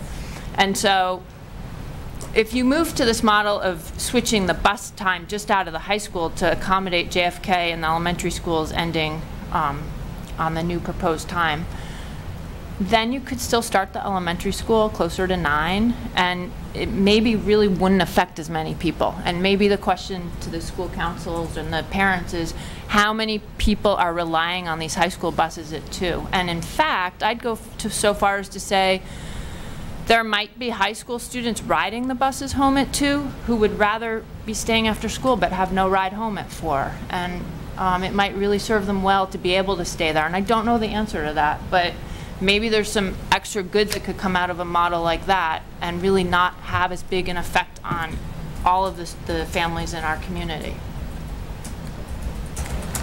So that sounds like it's a separate question to ask the high school, I appreciate it's a separate proposal, and I also I just meant it's a separate question to ask. I also appreciate that we want to not make too many complicated proposals, but I've been thinking about this a lot, and I feel like the least you could move the elementary schools, right? If you change them by 5 or 10 minutes, that just feels different to me than by a whole half hour later. And even if you started the high school at 8 and JFK at 8:25, it's those high school buses at 8 that need to get the elementary school kids, and I'm not convinced you'd have to change their time. And if we could figure out a way to do that, it just keeps more people happy.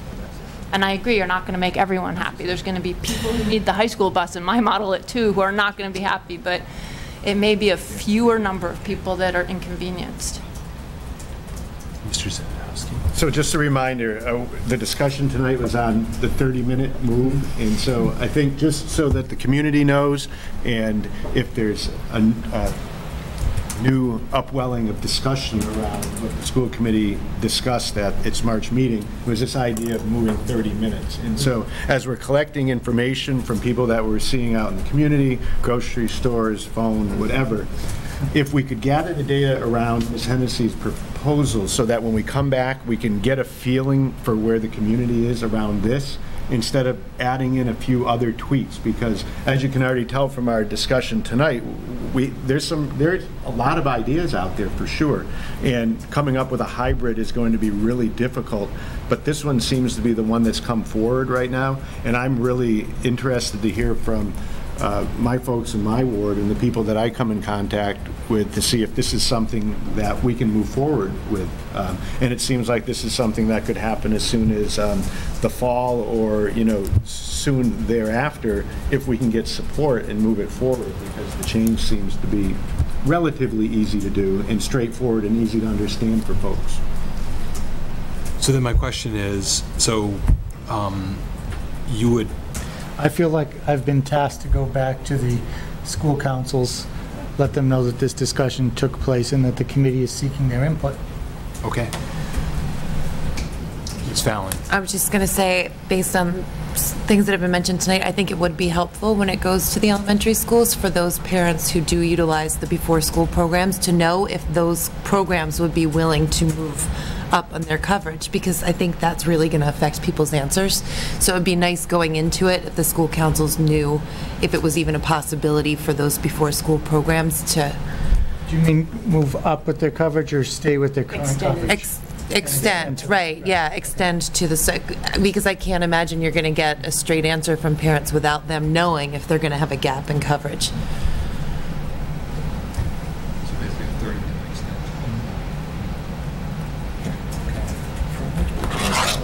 Thank you, Ms. Hennessy, for sparking tonight's discussion, and we'll to be continued. Next, we have our annual vote on the 2019-2020 district calendar for the upcoming school year, and I would, I guess, ask Dr. Provost to just give us an overview of what that looks like. So this calendar has been developed by the administrative leadership team and sent to NACE for their review for contract compliance, and actually does take into account a request we received to make a modification to the professional development days prior to the opening of school. So I just want everybody to know that. So under this proposal, new teacher orientation would begin on August 22nd and 23rd. August 26th would be convocation and a professional development day. August 27th would be a teacher work day, and August 28th would be the first day of school for most students. August 28th and 30th would be kindergarten orientation, and then on September 3rd, kindergarten would begin. The last day of school would be June 12th, with 5 potential makeup days, bringing us to June 19th, obviously with a lot of additional padding in there for more than 5 snow days if necessary. So that is the proposed calendar for the FY 19-20 school year. Okay. Ms. Burnham. I just have a question. One of the things that a number of people always ask me about, which is the high school orientation, and on the calendar we always have the kindergarten orientation listed right in August. And I wonder if we could add the high school one. It's one of, JFK has a different orientation method, but when you start as a freshman at the high school, it's actually... I could get that date from the principal and add it to the online posting. I think that would be really helpful for families. Thanks. And maybe if we move forward, that we always have it on the calendar.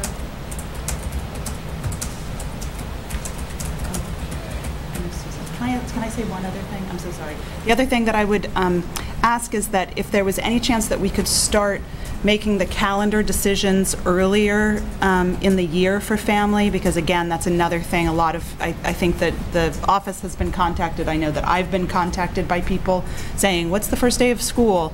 And if we could start doing, people's camps, I mean, it really starts early. There is a chance. I actually have shared that feedback with the ALT because we have had several calls in our office about first day of school. So our goal will be to bring it forward earlier next year. Great. Lost. Okay, so school committee members received an email just sharing with them a resolution regarding that Northampton passed now not quite 3 years ago regarding Indigenous Peoples Day. And I do want to share, this came to me in the fall through my neighbor. She emailed me and said, why is it Columbus Day on the menu, and on the calendar? And the way it showed up on her computer, she couldn't see that it said Columbus Day / Indigenous Peoples Day, and I emailed Mayor Narkowitz some questions, and he said, oh, you should bring that up when the calendar comes up. So that's how this came up for me. And then Dr. Provost shared with the rest of the committee that indeed the school committee had discussed this, something that Ms. Hennessy had brought up in June of 2016, and I did rewatch that today, so I'm up to date with the rest of you. But this neighbor of mine is the woman who spoke tonight, and I think she said it far better than I can. It's a real passion. But she really has sparked an interest in this for me since we had our conversation in October, and I've paid pretty close attention to it and listened. And when I went to the workshop by REAL, Racial Equity and Learning in Northampton, they started, and it was really profound, by just acknowledging that we're sitting in this building on this property that was, essentially taken in aggressive ways. And while we don't have methods for reparations, just acknowledging that that happened is a first step. And so when this came up, I guess I want to propose that we eliminate this term Columbus Day and just refer to this as Indigenous Peoples Day. That's, I believe, what our non-binding yet resolution from our city council encouraged when they passed it almost 3 years ago. And I'll just add that there's a group, IndigenousPeoplesDayMassachusetts.org, and there are 5 communities in Massachusetts who celebrate Indigenous Peoples Day. And have resolutions: Amherst, Cambridge, Brookline, Somerville, and Northampton. And in every case, except for Northampton, the school calendar only says Indigenous Peoples Day, and I think we should follow them.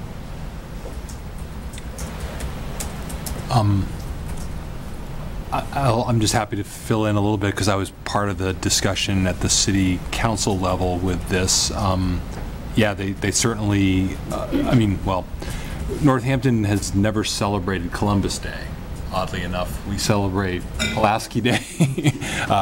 October 10th is Pulaski Day, and that's when we have the Pulaski Day Parade, and it's like, and I issue a proclamation proclaiming it Pulaski Day. So I think that's when people, so we certainly don't celebrate it. There's not a large enough, I guess, Italian-American community, and we don't have a Columbus Day Parade, and we don't, so it's to me, and then the other piece of it is obviously, Columbus Day is a state holiday established by the legislature, so they're really the ones, maybe when they fix the state seal, they can work on this one. They could eliminate, they could make the change. So I don't really, by taking away Columbus Day, I don't think we don't actually have the power to undeclare Columbus Day a state holiday. We don't, and the city council doesn't. I think it's just trying to make a statement about it. So I don't know that it's critical that we continue to use Columbus Day on the calendar or not. I mean, so I don't necessarily have an issue with it, because I frankly don't know that people view it that way. But Ms. Hennessy? Yeah, I mean, so 3 years ago we brought it up and talked about it, and I think it's for me that was a step. I looked at Cambridge's calendar. They just have Indigenous Peoples Day. I think it's the right thing to do for me. That's my perspective, to remove Columbus Day. I'm not declaring it, but we declared it Indigenous Peoples Day. I think it's a great opportunity for classrooms to talk about it. But I believe we should remove it from the calendar. And I think some people might be angry with it, but like Mr. Downey said, that's okay for me. So that's my perspective on it. And there's even some communities who said get rid of the holiday altogether and make Election Day a holiday. That's what some. Put that on the agenda. There's some communities that have proposed that, or maybe it's getting rid of President's Day and making Election Day a holiday. So there's lots of different ways to. It's like we're in the late start discussion again, moving holidays around, switching holidays. But anyone else want to weigh in on this issue? Ms. Busansky. Well, thank you for that explanation or additional information. I was really moved by our public speaker today, and of course I've heard a bunch of that before, but I think she really made the case for, to me, really compelling about why we should, I guess, call this second Monday of the month. Is that what it is? Indigenous People Day on our calendar. So I would like to I agree with the movement towards getting rid of Columbus Day on the calendar. Calling it just Indigenous Peoples Day. Well, I think the easiest way to effectuate that would be for someone to make a motion to approve the calendar with the minus Columbus Day on the calendar. I'll just offer a comment before we do that. I'm going to actually vote to leave it the way that it is, Columbus Day /Indigenous Day. It's one of 10 federal holidays. On our calendar, we have Independence Day, we have Labor Day, we have Memorial Day, we have New Year's Day, we have Christmas Day. These are the 10 holidays as they've been defined and outlined through the federal government. I have no problem whatsoever with having Indigenous Peoples Day added on. I think what Mayor Narkowitz said is very true. I'm a lifelong resident of Northampton, and if you asked me as a child, on the second Monday of October, what do you do and what do you celebrate? I mean, we celebrated, you know, Kashmir Pulaski Day. And for me, that day was more about the parade and the celebration, going to my church and having a banquet over on Holly Street than it was about celebrating anything to do with Christopher Columbus. So for me, recognizing it on the calendar as what it's designated by state and federal law to have Columbus Day acknowledged for that day off for municipalities and city and government officials, to me just seems like what it is. To add the Indigenous Peoples Day on there also to me seems fine as well. It's an opportunity to, and I've said this before, if you go back and watch the video, as I'm sure that you did when we had this discussion. I come from a family of farmers. My grandfather tilled the land down in the Northampton meadows. I still go down there, and I feel really peaceful when I'm down there. I feel a presence of the people that were here before I was. I have a wonderful collection of Native American arrowheads that my grandfather found in the fields. I feel a strong connection to those folks that, as Dr. Voss said, you know, whose land this was rightfully theirs before any of us were here. I totally get that.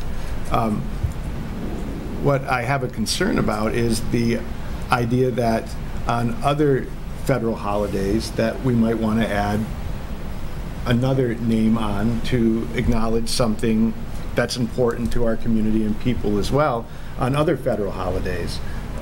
If we want to do that, I'd be willing to have a conversation and talk about Independence Day and maybe what we might want to also put on our calendar, or Labor Day, or Memorial Day, or Christmas Day, or whatever it is, but add on to it and not take away from.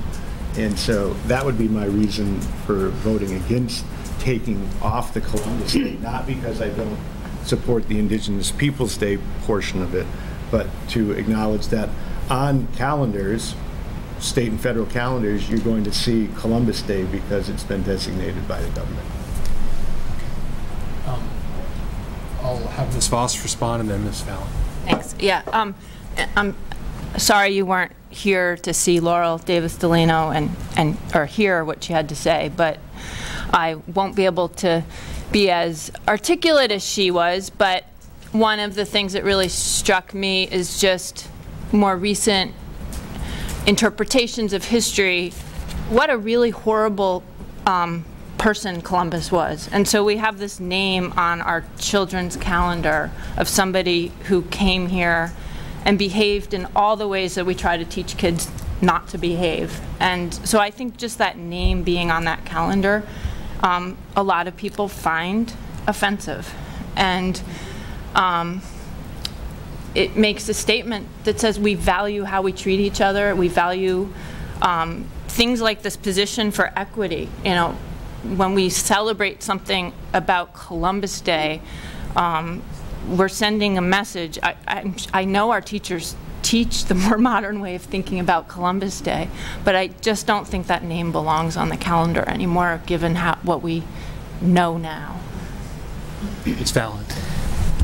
I'm really torn, I have to be honest, between being aspirational and being reflecting what is in fact the state holiday. Do you know what I'm saying? Like, I love that Indigenous Peoples Day is on the calendar, and I am happy with removing Columbus Day once it is removed by an act of the legislature. But in the meantime, it seems strange to me to just remove something from the calendar that factually exists and is celebrated as such at the state level. Do you know what I'm saying? Because at that point, then, at what point do we stop representing reality? You know what I mean? Like, I'd rather fight to have this change made so that it's, like you said, we're celebrating Election Day or, and not celebrating this at all. But as long as it is on the calendar, like, as long as it's celebrated as such, it seems strange to me to kind of remove that representation. Do you know what I'm saying? To just kind of ignore things that are true, like that are.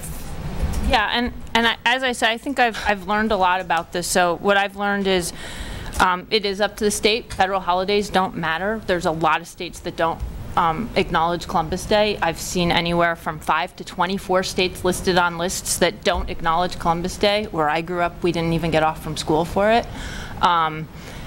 At the state level, you're right, but the state doesn't do everything right. We see it right now. We have an issue where hopefully the state seal will be changed on our flag, and there's, again, people on both sides of that, but there's clearly precedent in our state. There's nothing illegal about not calling this Columbus Day on a school calendar.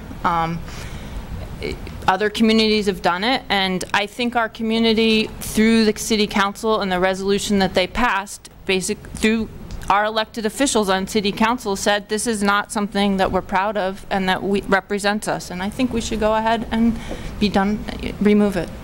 Okay. Mr. Coffin had the next hand, and then come back over here.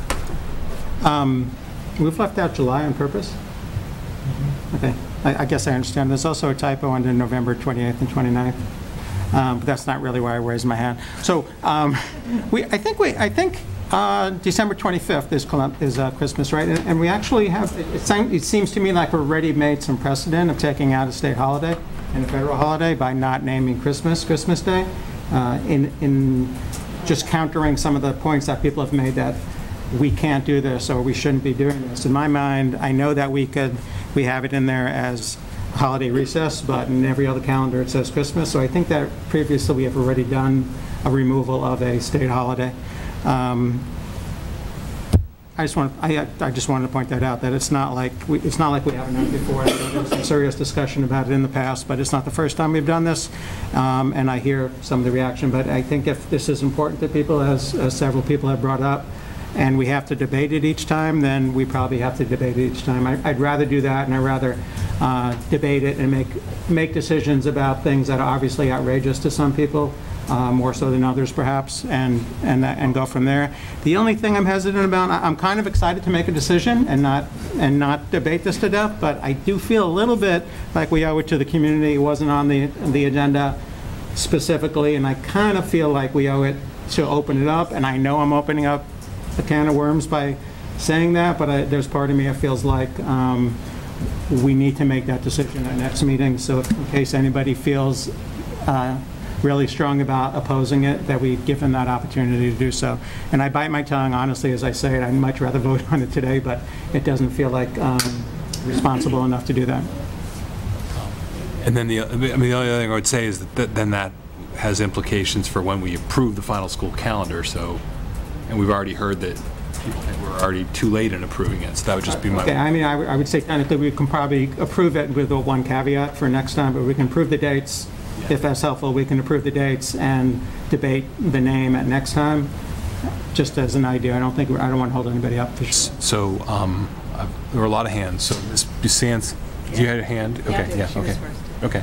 I think you bring up an interesting point, Ms. Fallon. I think that this is how change happens. And I think we've done plenty of things. We banned plastic bags, and now look, we have the state considering banning plastic bags. I mean, this is how change happens. Massachusetts passed gay marriage. Look, our whole country is now, gay marriage is legal. Hurrah. I mean, there's lots of ways that municipalities, cities, towns affect change. And this is the beginning, I think, of we're seeing a wave of people saying that they reject what Columbus did, and they reject naming a holiday after him, and it is time to move to a different name. And if that's Indigenous Peoples' Day, then I feel at peace with that. And so that's really why I think this is important. It's not about reflecting reality. We sell marijuana. The federal government would tell us that's illegal. As a matter of fact, they have. So, but I don't know. We legalized it in Massachusetts. So there's plenty of ways that we differ. And so I don't believe the federal, state holiday has to be some guidepost that we have to follow no matter what our beliefs are. So I just have a quick comment. Okay.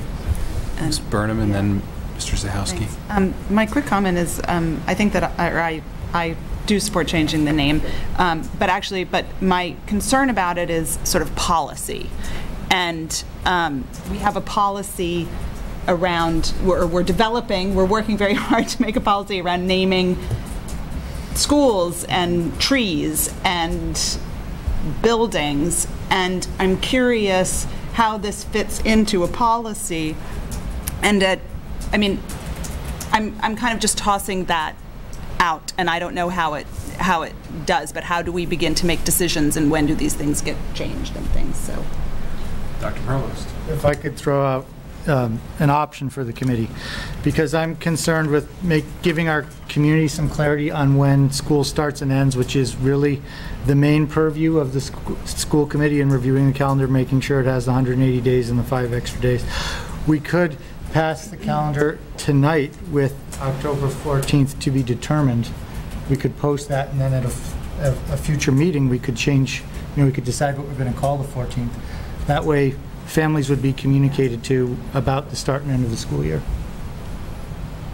Okay. Mr. Zahowski. So I would offer the recommendation, but based on something I heard Mr. Kaufman say a few minutes ago, the change moving away from identifying Christmas Day as Christmas and having it as winter recess or holiday. I see the second Monday of October as a state holiday. I don't know how people would feel about it. It's very bland and generic, but we could call the second Monday, just have it on the calendar as a state holiday. I mean, that's what it is. It's a day off from school. It's a state holiday. It doesn't have Columbus's name on it. It doesn't have Indigenous people's name on it. I certainly get that.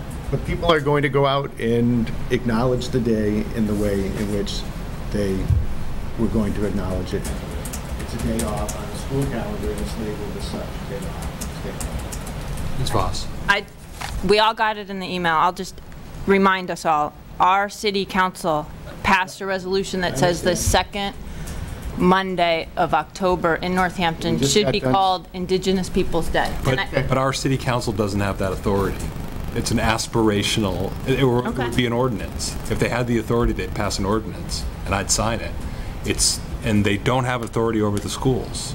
That's right. So, so when you say our city council handed down to us, we're actually parallel. We're the school committee, they're the city council. The twain shall never meet. Like they don't interfere in our work, and we don't interfere in their work. So that's why we have a separate elected body that mirrors, the same makeup. So, so they did say we urge, we recommend, but I'm often having to defend the independence of the school committee to the city council. So that, just because, again, I fully support what they wanted to do, and they are proclaiming that day they would like it to be known as Indigenous People Day, but they didn't, note that they didn't say that, and you must remove all mention of Columbus Day and anywhere.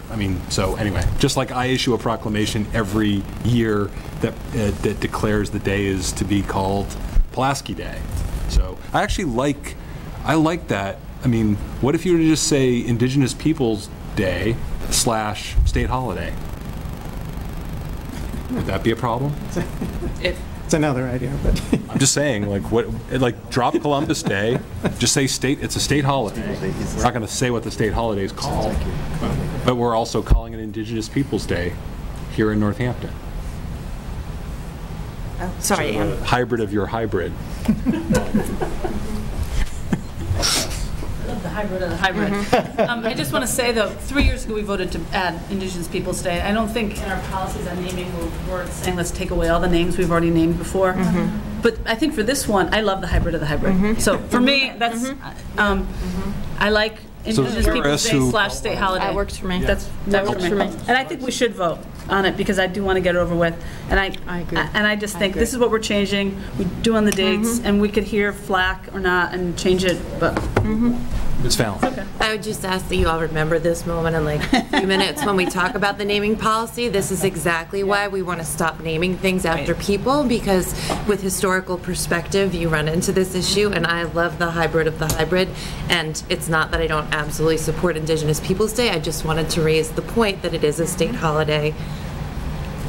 So that was all I was looking to do, so I could get behind this. So we're not implying that it's a state holiday. Well, maybe, So can I make a motion? please.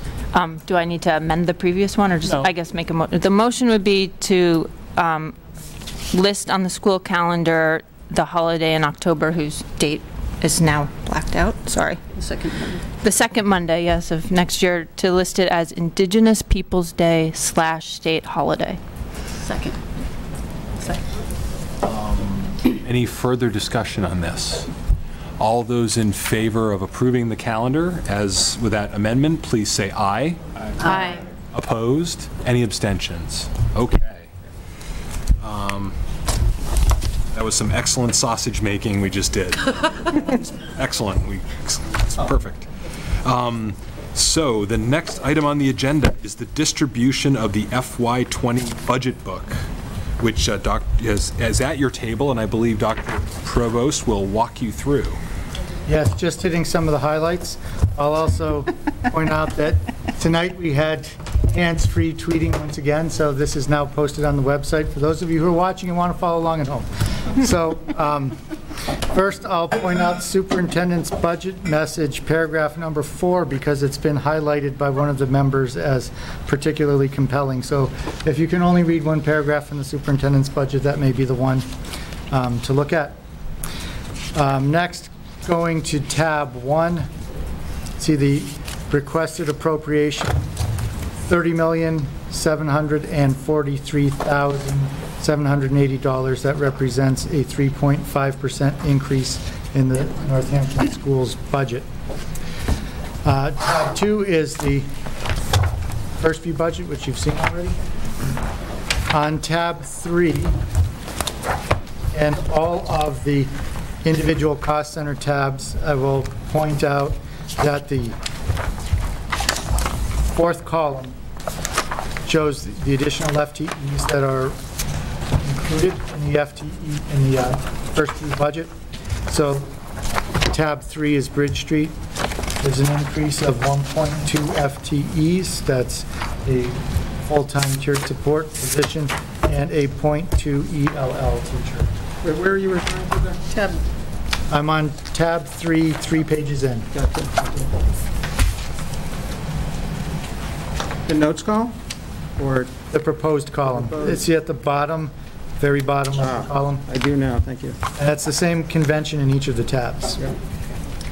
So moving along to tab 4, which is Jackson Street, 3 pages in, you'll see that chart again. Here, there's one PCA. It really is 0.67 because 0.33 of that position is already there, and a 0.4 ELL teacher, ESL teacher. In tab 5, which is leads, again, going 3 pages in, you see here there are reductions as well as additions because this reflects moving one of the preschools from Leeds to the high school. So you see the reduction of the preschool, 2 preschool ESPs and a preschool teacher. Those are not reductions in staff. That's just moving from one cost center to the next. And the addition of a tiered specialist. I'm flying through this right now just to highlight things, but I should point out that every tab begins with a description of the cost center. Those are really interesting reads and tell a lot about what's been happening at the schools over the course of the year. The next tab. Are all those changes you just reviewed this consistent with what you presented to us last week? Yes. Nothing changed since then? No changes. Okay. There's one thing coming up that I failed to mention last week, which I'll point out when we get to it. Okay. So tab 6 is Ryan Road School.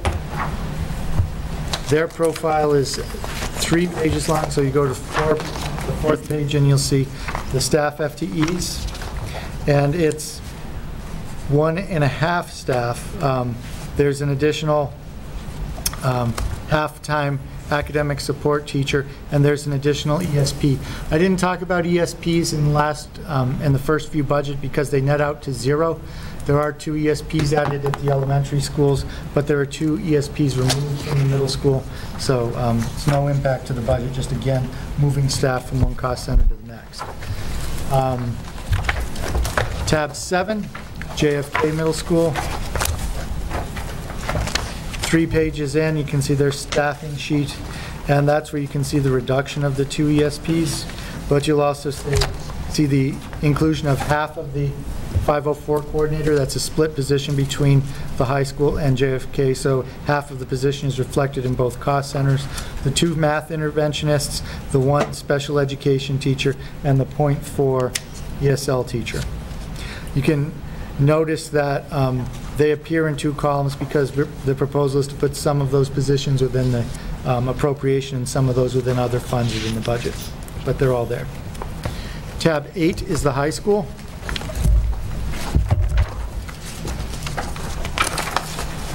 And they have a 2-page sheet because they have more line items than anyone else. And they have sort of the most complicated piece because they have lots of partial positions and they also have the preschool moving in. So you see the other half of the 504 coordinator, the additional math teacher, the .5 innovation pathway coordinator, the .5 transition coordinators all the way at the bottom, the addition of the .17 music teacher. There's a reduction of an interpreter because that was moved to another source of funding. And then you see the staff from Leeds, the 2 pre-K ESPs and the 1 pre-K teacher. Tab 9 is athletics. Page 4, I think, is my favorite page in the athletic cost center budget. It's the one I look to when I'm trying to sort of take it all in at a glance. This shows the FY20 athletic budget from all sources of funding.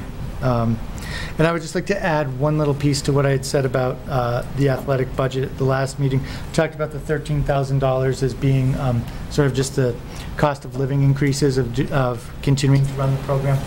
One thing that contributes to that is our athletic fees are down because we're getting more students who are eligible for free and reduced lunch at the high school participating in the athletic program, so that reduces the income we receive from athletic fees. So that has part to do with that. Tab 10 is student services. I love this. They have a lengthy profile because of the many programs and services they provide. So 5 pages in gets to their staffing sheet. You can see the additional clerical position and the reduction of that .33 BCBA that I discussed, which was formerly in the Special Education Cost Center, but now will be in the Jackson Street Cost Center. Tab 11 is maintenance.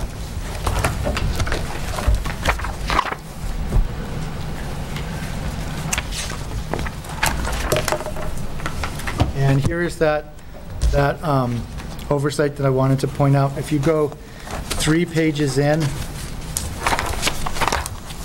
you can see there is an additional floater custodian position. That was created with reductions to some other line items within the maintenance cost center. We have difficulty not only finding and keeping custodians, as we pointed out in discussions prior, we also have difficulty getting substitute custodians. So the floater position is there in anticipation that we're going to continue to experience high turnover in the custodian ranks, and we want to have someone who we're able to deploy to different buildings to cover the vacancies as they come up.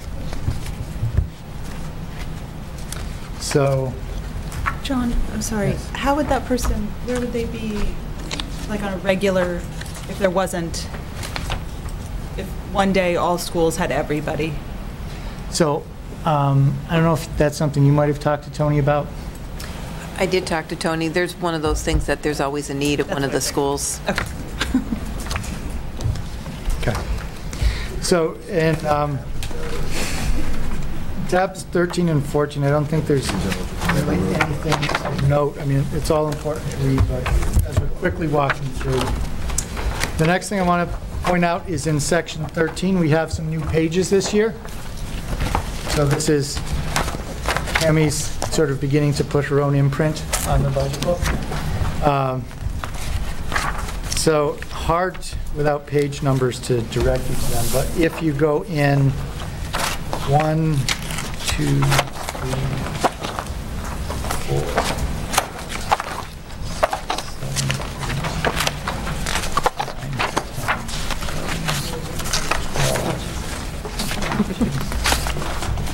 17 pages into that tab. You should find a price that's page that's called School Price Equity Calculations. School lunch price? School lunch price equity calculations. This is a new page in the budget. It shows the impact of the proposed increase, 10-cent increase. 10-cent increase in lunches would be? The 275 is the current price. The second page that I put in it is with the proposed price increase of the 10 cents, 285.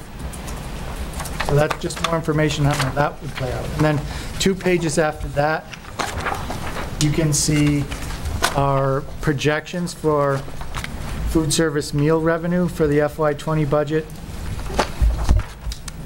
And you can see that we're estimating that we would net an additional $8,000 from the price increase in lunch. Again, that's in the context of having an $18,000 increased deficit, so this is just looking to offset a portion of that. We are also in this budget asking the school committee to increase subsidy to the school lunch program so that the lunch price doesn't have to go up more than that. I have a question. Is that a typo or on the second page of the school lunch price equity calculations where it says school year 2018-19 and then with the proposed? Oh, yeah. Right. Is that right? Did that Sorry. sound right? Yep, I will. So the proposal is the proposal, but that should say Down the bottom. 20? Yeah, okay. Wait, what? And then the page right after the meal revenue analysis is another new page, also about food services. This shows our reimbursement from the state for our lunches. So that's just more information on how that works. The rest of the budget are just updated worksheets that you've seen before. So with that, I would send you off to study. We haven't had a lot of public feedback on the budget so far this year. We did have our joint school council meeting on the budget 2 days ago. I would say the feedback we got from the school councils at that meeting was very positive about what we're trying to do with the budget. I think we've received 3 pieces of written feedback. I'm doing this from memory right now, so I may have to correct this. But I think we received positive comment on raising the price for the hourly rate for subs, positive comment on the budget overall, and a comment asking if we could get librarians into the budget. So that's the book. Thank you, Dr. Provost. Now we turn to our rules and policy colleagues and to talk about the aforementioned policies around naming and memorials, FF, and teaching about alcohol and drugs, IHAMB. I'll turn it over to the chair. Yes. So policy FF, naming and memorials, is a serious departure from the prior policy we had in place, and essentially says that when the school committee decides to name or rename a building or facility, it'll call an ad hoc committee to recommend a name, and that the name should include the location and purpose of the building or facility. And then the recommended name will be placed upon the agenda for a vote at the next regularly scheduled meeting of the full school committee. And as you see with, of course, the issues with the calendar, we were trying to avoid situations where we name a building after a person and then from a perspective, historical perspective, realize that perhaps that was not the person we wanted to name a building after. And then memorials, it's suggested that people who wish to honor, memorialize, or commemorate an individual or event should do so by planting a tree, creating a scholarship, an endowed lecture, or performance, and that they can make their proposal to the superintendent or a school principal. And so, yeah, it's a dramatically shorter, simpler policy. I'm not sure what everyone thought of it, but I'd like to move to accept policy FF as amended. Is there a second from Mr. Moore?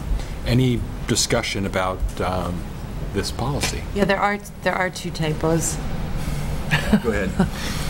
The last sentence, person, it says so wishing to so honor a person. I would just say wishing, remove that first so. And then it says consistent with policies KCD, and the D is missing, KCE. Make this amendment.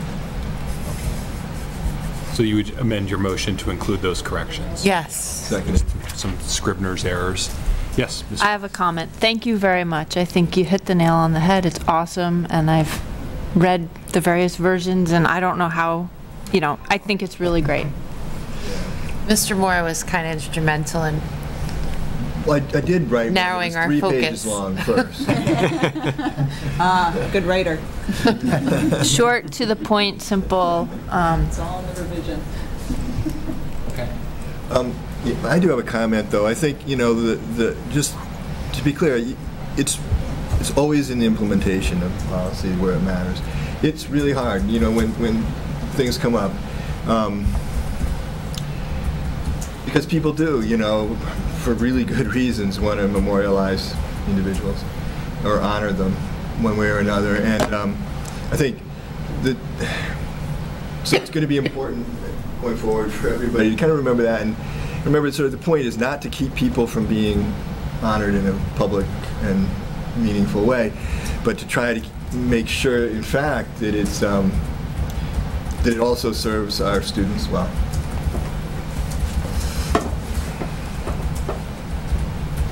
Somewhere there's a Christopher Columbus High School that probably are regretting that. Right? So any other discussions? There's been a motion made and seconded to approve with those amendments. Any further discussion? Okay. All those in favor of approving the new policy FF, please say aye. Aye. Opposed? Any abstentions? Okay. So now move on to IHAMB. Okay, the next policy is a new one. It's policy IHAMB, teaching about alcohol, tobacco, and drugs.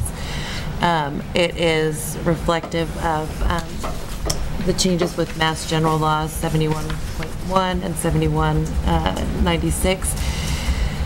And was recommended by the MASC in March of 2016. We did make one change to the MASC recommended policy, and that was that the curriculum, instructional materials, and outcomes used in this program should be recommended by the superintendent and approved by the school committee, because we didn't feel that it was our role as the school committee to approve the curriculum that was prescribed, in this case, by state law. And then I would like to move to approve it with the change of the cross-reference, JICH. We recently renamed that policy, and so I think it's our newest policy, iteration of policy JICH is drug and alcohol use prohibited. And we removed the by students because it actually applied to staff as well. And visitors. And visitors. So yeah, I would like to move to approve policy IHAMB with the change to the cross-reference. Second. So there's been a motion to move that policy forward with those changes, and a second. Any discussion of this policy? Okay, hearing none. All those in favor of approving the policy, please say aye. Aye. Opposed? Any abstentions? Okay, so both of those policies are now approved. Any further report from the Rules and Policy Committee? Nope. Okay, thank you so much. Now we'll move on to the Business Administrator's report, followed by the Personnel report. So in your packet was the monthly appropriation report through March 6th. There's a few accounts that have deficits, some transfers that are still in progress, but a few you approved earlier this evening. So that should take care of some of those. In the gifts, we have some PTO gifts that have been made. We have a total of 4 gifts, 2 at JFK totaling $600. We have 2 at Jackson Street totaling $881.12. And your 2 warrants that were signed by your representative in the month of February is also included in your packet for this evening. I also have personnel report. We have 1 new hire during the month of February. Okay. In the ESP. Thank you very much. Now we move to the superintendent's report. Thank you. We have a lot to celebrate this month. In addition to the Northampton girls basketball postseason campaign for a state title and the return of the high school musical, which kicks off tonight, we also had 2 8th graders named as National Scholastic Art and Writing Award silver medalists. Congratulations go to Abigail Smith and Lucien Vage for earning national distinction. Additionally, we had 15 more 8th graders who were recognized at the state level for their writing. Our state award winners are Dahlia Breslow, James Hart, Haley Higgins, Ashla Culp, Allie Lynch, Taylor Lynch, Ava Madden, Elia Massiner, Colby Perrone, Trey Rivera, Eloise Roberti, Riley Shea, Aquinas Simone, Jenna Wooster, and Samantha Zanvetter. This month, we also recognize 4 of our teachers as Grinspoon Excellence in Teaching Award winners. They are Leslie Stein, a special educator from Bridge Street School, Caitlin Myers, JFK grade 6 science teacher, Claire Williams, of course, JFK band teacher, and NHS technology teacher and frequent public commenter, Jeremy Whalen. We can also celebrate the fact that our governor and state legislators have laid concrete proposals on the table to improve school funding. In athletics and academic competitions, we accept processes that create many more losers than winners because the experience of competition calls forth the best in our students. But school finance is an entirely different matter, and the goal should be to provide the greatest good for the greatest number rather than groups of winners and losers.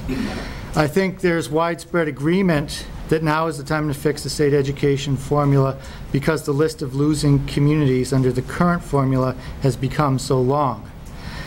I think you could include just about every community from our area on that list, but I have a personal experience in Northampton as well as its neighboring community, Holyoke, so I'll focus on what's happening there. Let me start with what the current funding formula got right. The model assumes that high-need populations are most costly to educate, and they're often located in cash-strapped communities that cannot adequately fund their schools. It seeks to provide a threshold of opportunity for all students with the understanding that state revenue is necessary to mitigate between community wealth inequalities. Looking at Northampton and Holyoke, all of those assumptions are correct. When education reform began in 1993, students of Holyoke experienced much higher rates of economic and linguistic diversity than their neighbors in Northampton. Even though student need was higher in Holyoke, Northampton spent more to educate its students, about 13% more per student.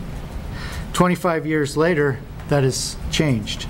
Now Holyoke spends about 13% more than Northampton on a per pupil basis, which is right. I can tell you, as someone who worked in Holyoke, it takes more money to educate students in Holyoke. And it was the formula that made that correction possible. At the outset, Holyoke received about 50% more in state funding per pupil than Northampton. Now it receives 400% more per pupil. So that money came from the state. The money didn't come from Holyoke because they don't have the money. The problem with the formula is that it's failed to keep pace with the cost of education. As a result, many communities are now in a relatively worse position than they were at the beginning of the process, and inequality is just as large of a problem as it was 25 years ago. In 1993, for example, Chapter 70 supported about a third of Northampton's education budget and 91% of Holyoke's. Now it accounts for only 13% of education spending in Northampton and 87% in Holyoke. Not only are both communities shouldering a greater proportion of the costs, between community inequalities are even greater than they were in the beginning. For the first several years of education reform, both communities funded their schools at the minimum required amount, known as, 100% foundation. Now, Holyoke is still at the minimum amount, while Northampton has been able to exceed the adequacy threshold by more than 25%. And that 25% makes a huge difference, as every employee we've hired from Holyoke will tell you. And I'll tell you, I feel a little bit guilty about that, robbing Holyoke. As this tale of two cities illustrates, communities are paying more for a system that is even less equitable than when it first got started. This helps to explain why we now have 16 education funding bills introduced since the beginning of the year. The list seems to be growing every day. Bills are coming out faster than the analysis from our professional organizations. I've done my best to read and analyze all of the potential bills and think about their potential impact for Northampton prior to next Friday's Education Committee hearing. I'll say the Promise Act is clearly the marquee piece of legislation with support from members of both chambers. I've been pressing 3 points of the Promise Act with our local delegation and through my professional organization. And I just want to point them out because people have asked what our advocacy can be around it, and for me, I think it's around these 3 points. One is it doesn't specify a timeline for implementation of the Foundation Budget Review Commission recommendations. It doesn't identify a funding source for implementation, and it makes implementation subject to appropriation. As you know, at the last meeting, I handed out a sheet showing the almost $250,000 of current education funding programs for Northampton that are not fully funded because they're subject to appropriation. So I think we should support this legislation. I think I'll be supporting it, but I'll be supporting it as a step in the path rather than as a solution to the problem. So I think I'm going to be a gadfly supporter. I would recommend anyone who's asking for my opinion that they should be gadfly supporters. I'll be asking, what's the timeline? Where's the revenue going to come from? The good part about this legislation is that it commits the legislature to identifying a timeline for implementation. When that comes forward, then I think that becomes the next piece of advocacy that we need to work on, keeping, holding people's feet to the timeline. And also saying that it's really important that you not meet the timeline by taking money away from other education funding programs that are also subject to appropriation. So I'm very happy about the excitement for the hearing. I'm glad that we had some public comments about the hearing at the beginning of the meeting. But I would ask everyone to prepare for a prolonged advocacy struggle. The Promise Act may be the culmination of one stage of the school finance reform process that began with a set of hearings, including a hearing here in Northampton High School that the mayor and I both testified at. But I think we have many miles to go before we sleep on this issue. That's my report. Okay. Thank you so much, Dr. Provost. We have some future business and meeting dates. The negotiating subcommittee will be meeting on March 18th, 2019 at 4:15 p.m. in the superintendent's office. The Rules and Policy Subcommittee will meet March 25th at 12 noon in the superintendent's office. The negotiating subcommittee will meet again on March 25th, 2019 at 4:15 p.m. in the NHS library. The school committee budget meeting, which is our second meeting of this month, will be March 28, 2019 at 6:45 p.m. here at the community room. And then the negotiating subcommittee is scheduled again on April 3rd, 2019 at 4:15 p.m. in the JFK community room. Finally, we have a request for an executive session on the agenda, and I would ask if the vice chair would make that motion so that we could vote to move into executive session. Make a motion for an executive session, request for an executive session under Massachusetts General Law, Open Meeting, Chapter 30A, Section 2183, to to discuss strategy with respect to collective bargaining with the Northampton Association of School Employees, whereas an open session would have a detrimental effect, and further details would compromise the reason for going into executive session. Is there a second? Second. Okay. Can I have a roll call vote, please? Yes. Ms. Molly-Burns? Yes. Ms. Rebecca Busanski? Yes. Ms. Laura Fallon? Yes. Ms. Ann Hennessy? Yes. Mr. Lonnie Hoffman? Yes. Mr. Darrell Meyer? Yes. Mr. Howard Moore? Yes. Ms. Susan Voss? Yes. Mr. Ed Zukowski? Yes. Okay. So I'll just announce to the public that we will be moving into an executive session because to hold this discussion would be detrimental to the city's bargaining position. And secondarily, I need to announce that we will adjourn from executive session. We will not return to open session. Thank you very much.